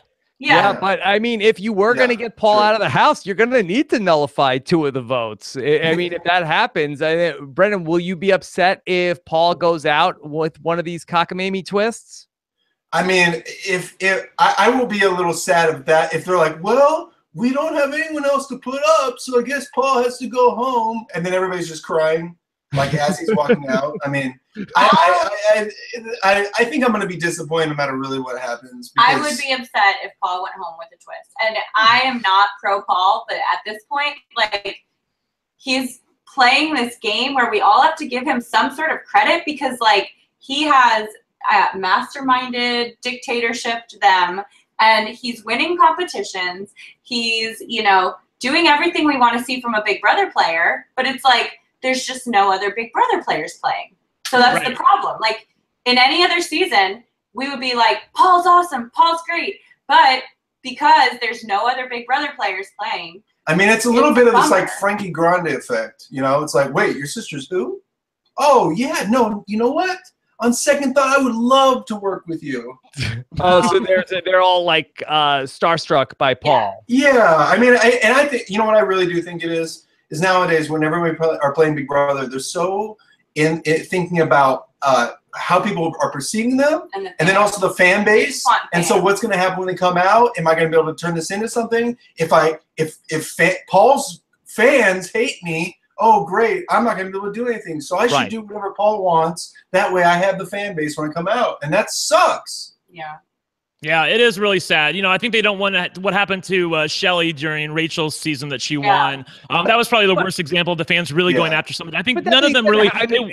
How many of them know the parable of Shelly pissing off the Big Jeff's fan base? They know the gist of it, though. That that bad things can happen when you come outside the Big Brother house, and if you want the fans to like you, you better not mess with the fan favorites. I feel like I feel like they know that enough. Do you think it's mess with the fan favorites, or do you think it's more, if you want to come out of the house and have 300,000 Instagram followers, then you better be buddy-buddy with Well, that was certainly true of Elena. That's what she was all about, and a few other people to a lesser extent. They're worried about followers and subscribers and anything that you can. They're worried about a career. They didn't put people in the house that really wanted to go after the money. Honestly, that's the biggest problem. Yeah. Now, I mean, I think are being a little unfair, because oh my God, let us rant. How could you say this when you have a player in the house that's been able to figure out the season's other big twist, that Kevin works undercover in the police department with Derek? That's a good point.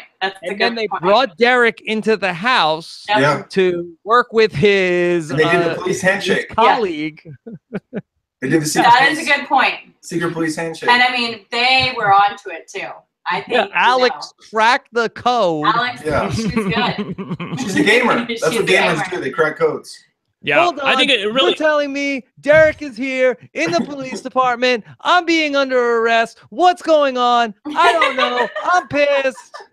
They probably know Donnie from the FBI. Right. The FBI.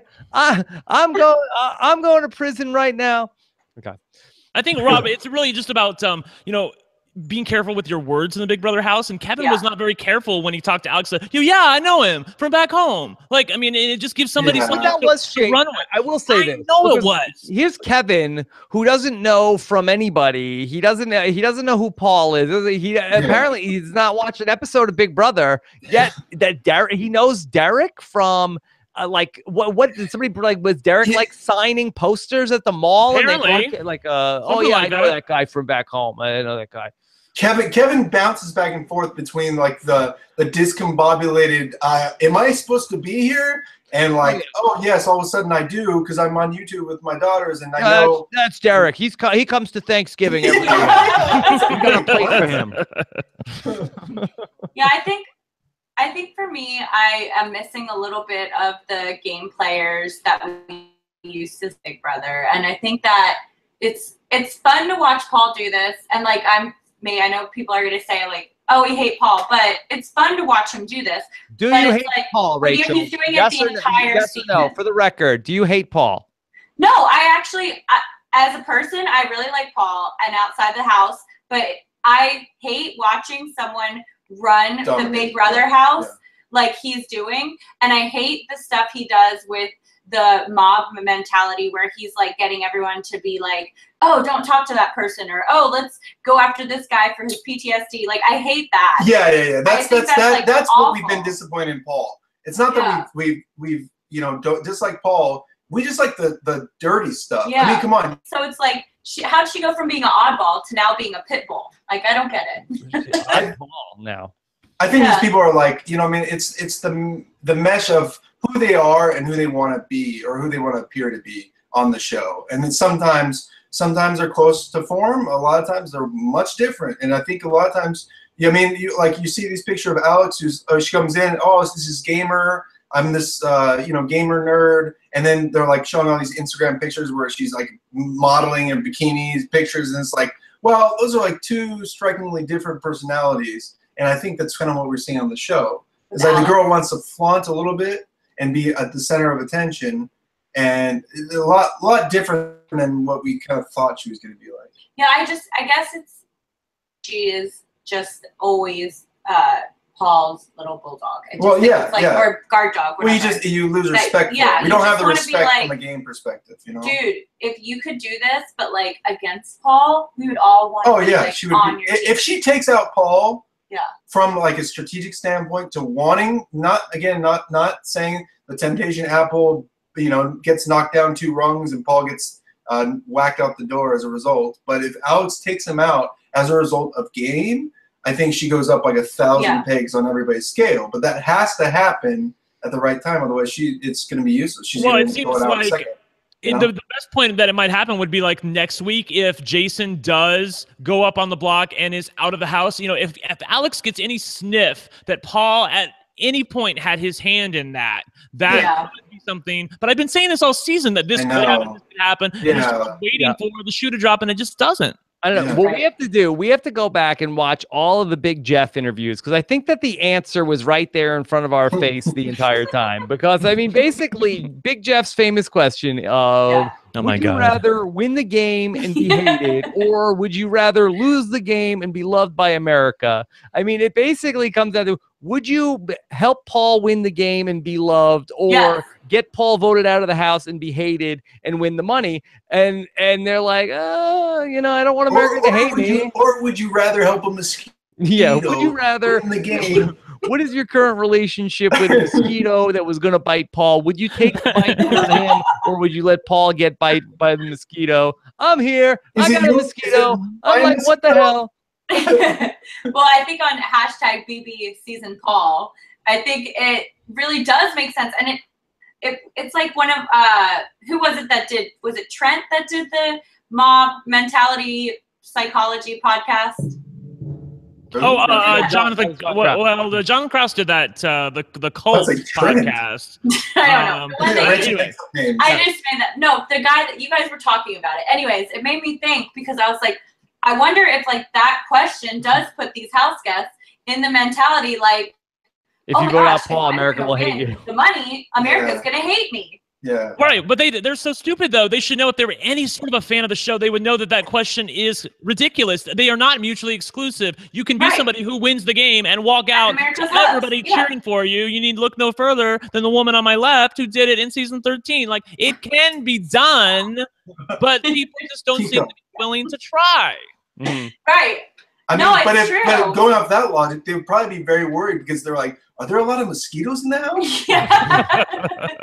All right, let's take some questions from our live listeners right now. And this is from Steven, who asks, doesn't nominating someone from each couple alienate both couples? How is that good strategy? Brendan and Rachel, do you like the Christmas idea of nominating one person from each of the other two power couples? I would have done that, but not for Christmas's reasoning. Yeah, I mean, I would have done it to get rid of someone, you know. But like, I think it's a dangerous strategy. Yeah. I think you do have the because if it works out perfectly, like it has, I mean, you know, maybe it's perfect, but there is always a chance that veto doesn't get won. The nominations stay the same, and you don't know who's going home. So in theory, you can promise both people they're both safe. And the one that you really, I mean, and it gets back, I mean, it can blow up in your face. I don't like it because I think it's very dangerous unless you have absolute assurance from both. It's going to be fine, but it's never going to be. And I like it because we're playing Big Brother, and I like to play Big Brother. Rachel likes to make big moves. Yes. Real big moves. Yeah, Brent, you like this idea? Well, putting up one from each of the couples? Yes, I actually do. Given the current dynamics of the house, I think it was probably the safest thing that she could do to cover her ass in case Mark won the veto. I'll give her this. She was able to go to both sides and say, look, if something goes wrong with the plan, don't worry, we got you. You know, so at least that was a little bit of gaming. She did a little bit of what Paul's doing with covering his ass to three different couples all at the same time. My biggest problem with this season is that everybody recognizes that Paul is doing that. Like just the other day, they were like, Paul, go make a fake final two with Kevin. Like you're letting everybody else, meaning Paul, have all the power and choices in the game. Weird? And you're so fine with that. They're fine with Paul having his hands in everybody's pair. Sorry. And that's the thing. It's like you can't use any logic in this season. So normally what would not work any other season works absolutely perfectly in this season. You're like, oh, it's your turn to go up on the block. Oh, it's my turn? Yeah. Yeah. Okay. Oh, use the veto that you just won when you're on the block, Marcellus, to take off someone else. But don't worry, we won't Marcellus you. But you know what? The funny thing is, Matt doesn't even know who Marcellus is, I'm sure. No, he doesn't know that's a thing. Yeah. Is he on the cereal box? Yeah. Okay. This is from Gregory McBean. Should Kevin have made up a fake occupation instead of saying that he's a stay-at-home dad? I mean, I think that would have probably gotten him in more trouble. I don't think that Kevin is great with making up these fake stories.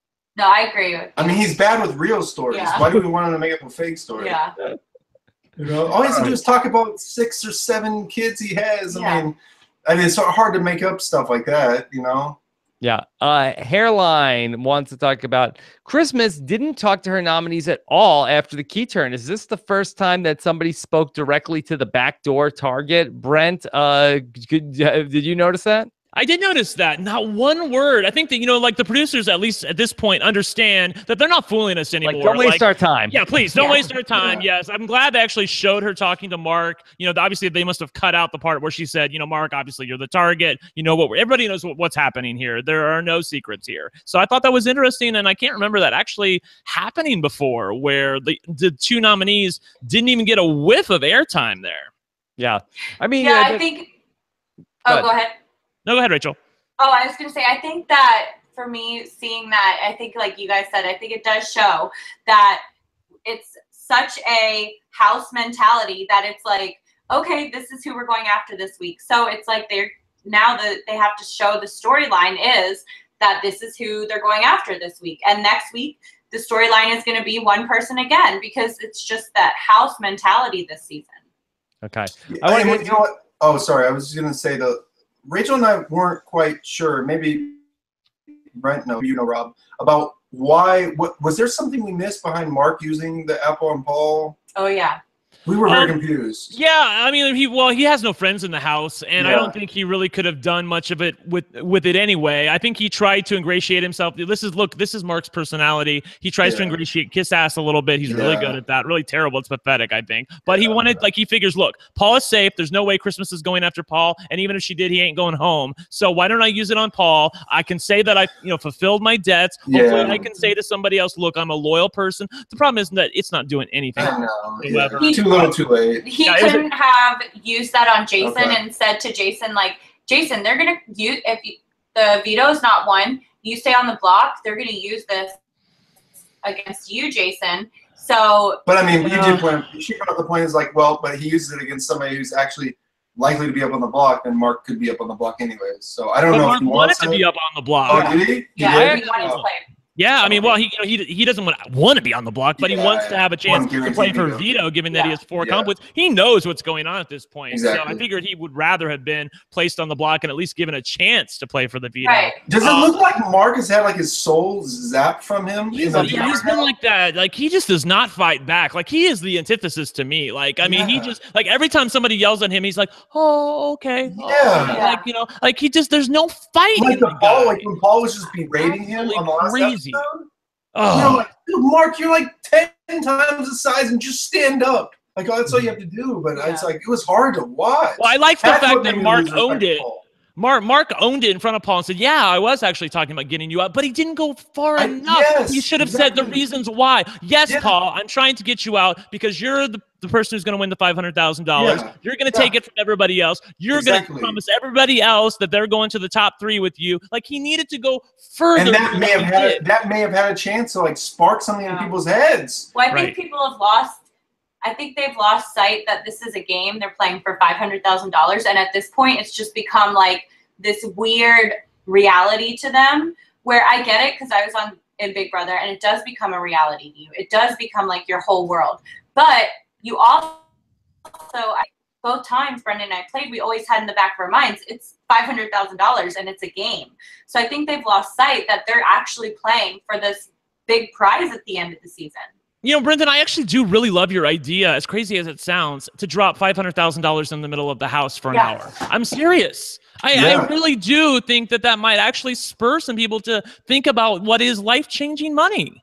Yeah. I think that they've lost sight because you know what? And I heard you guys say this, and we think it also is like as you get closer to the end, that money gets a hell of a lot more real, and somehow these people still don't seem to like grasp that. Like for a lot of them, this will change their life.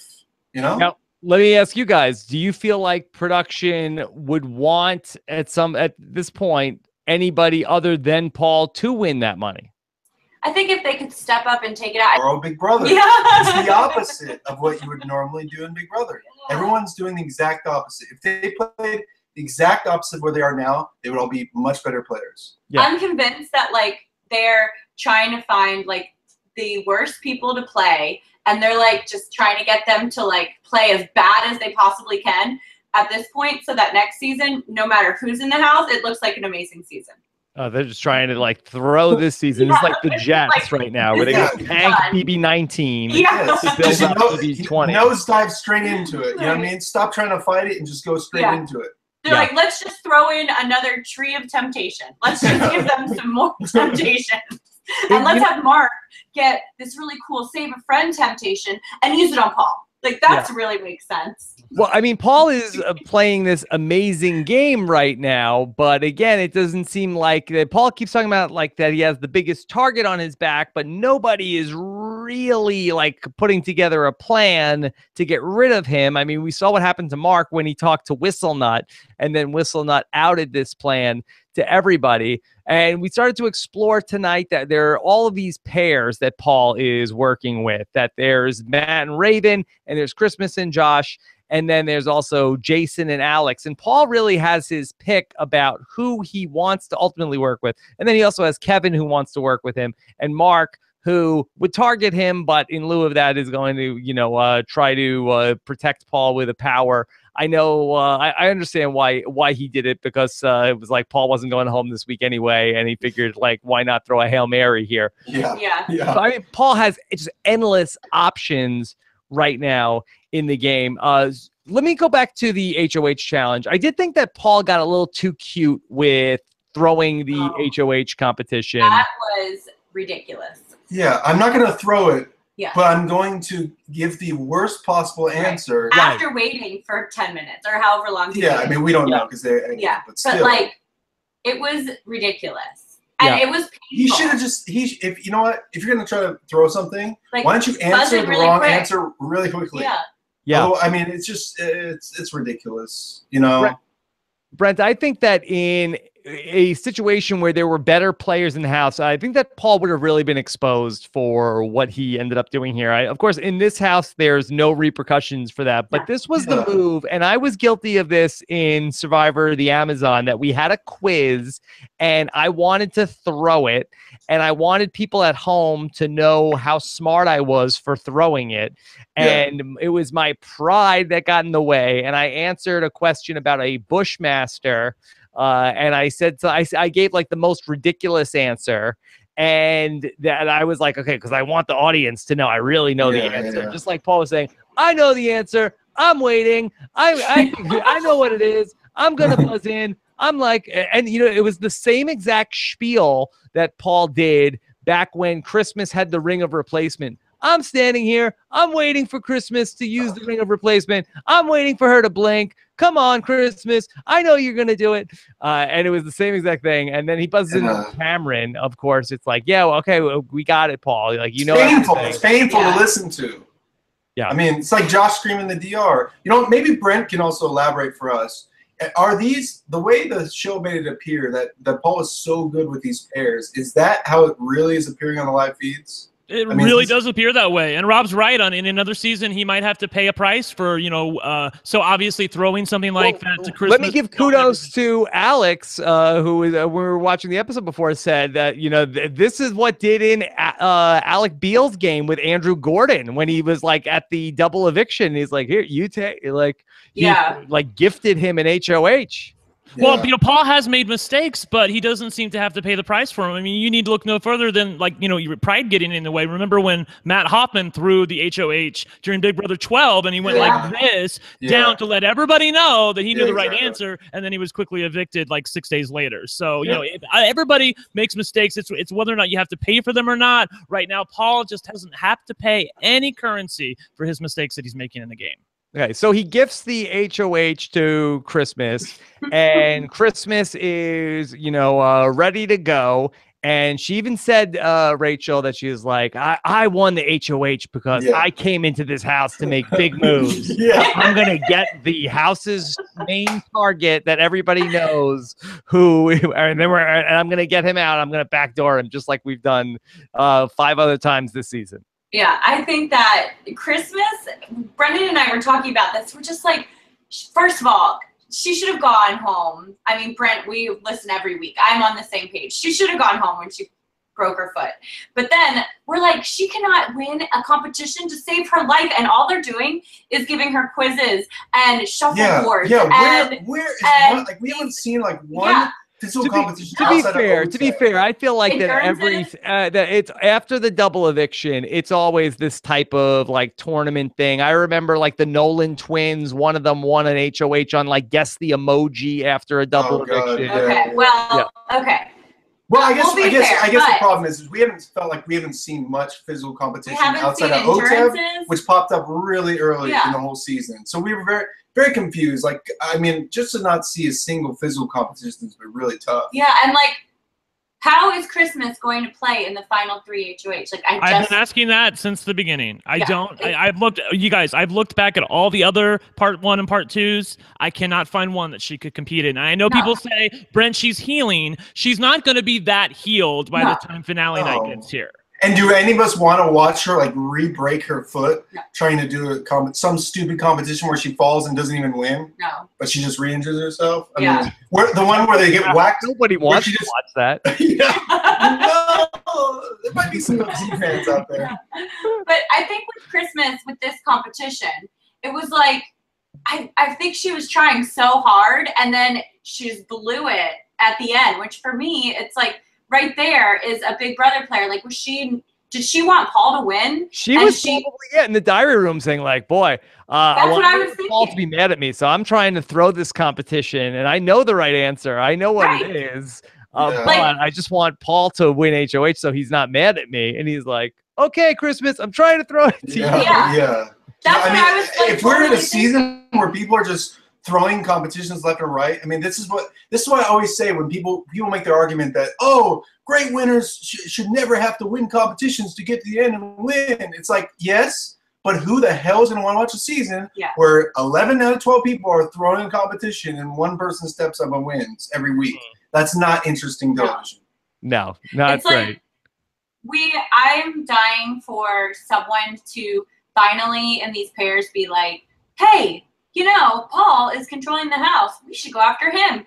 And by the way, like, if I'm the, constant pawn, maybe they're going to put me up and get rid of me. And can we also just bring up the fact about Matt saying that if it's his turn to be on the block, that he's like, what the hell? Turn?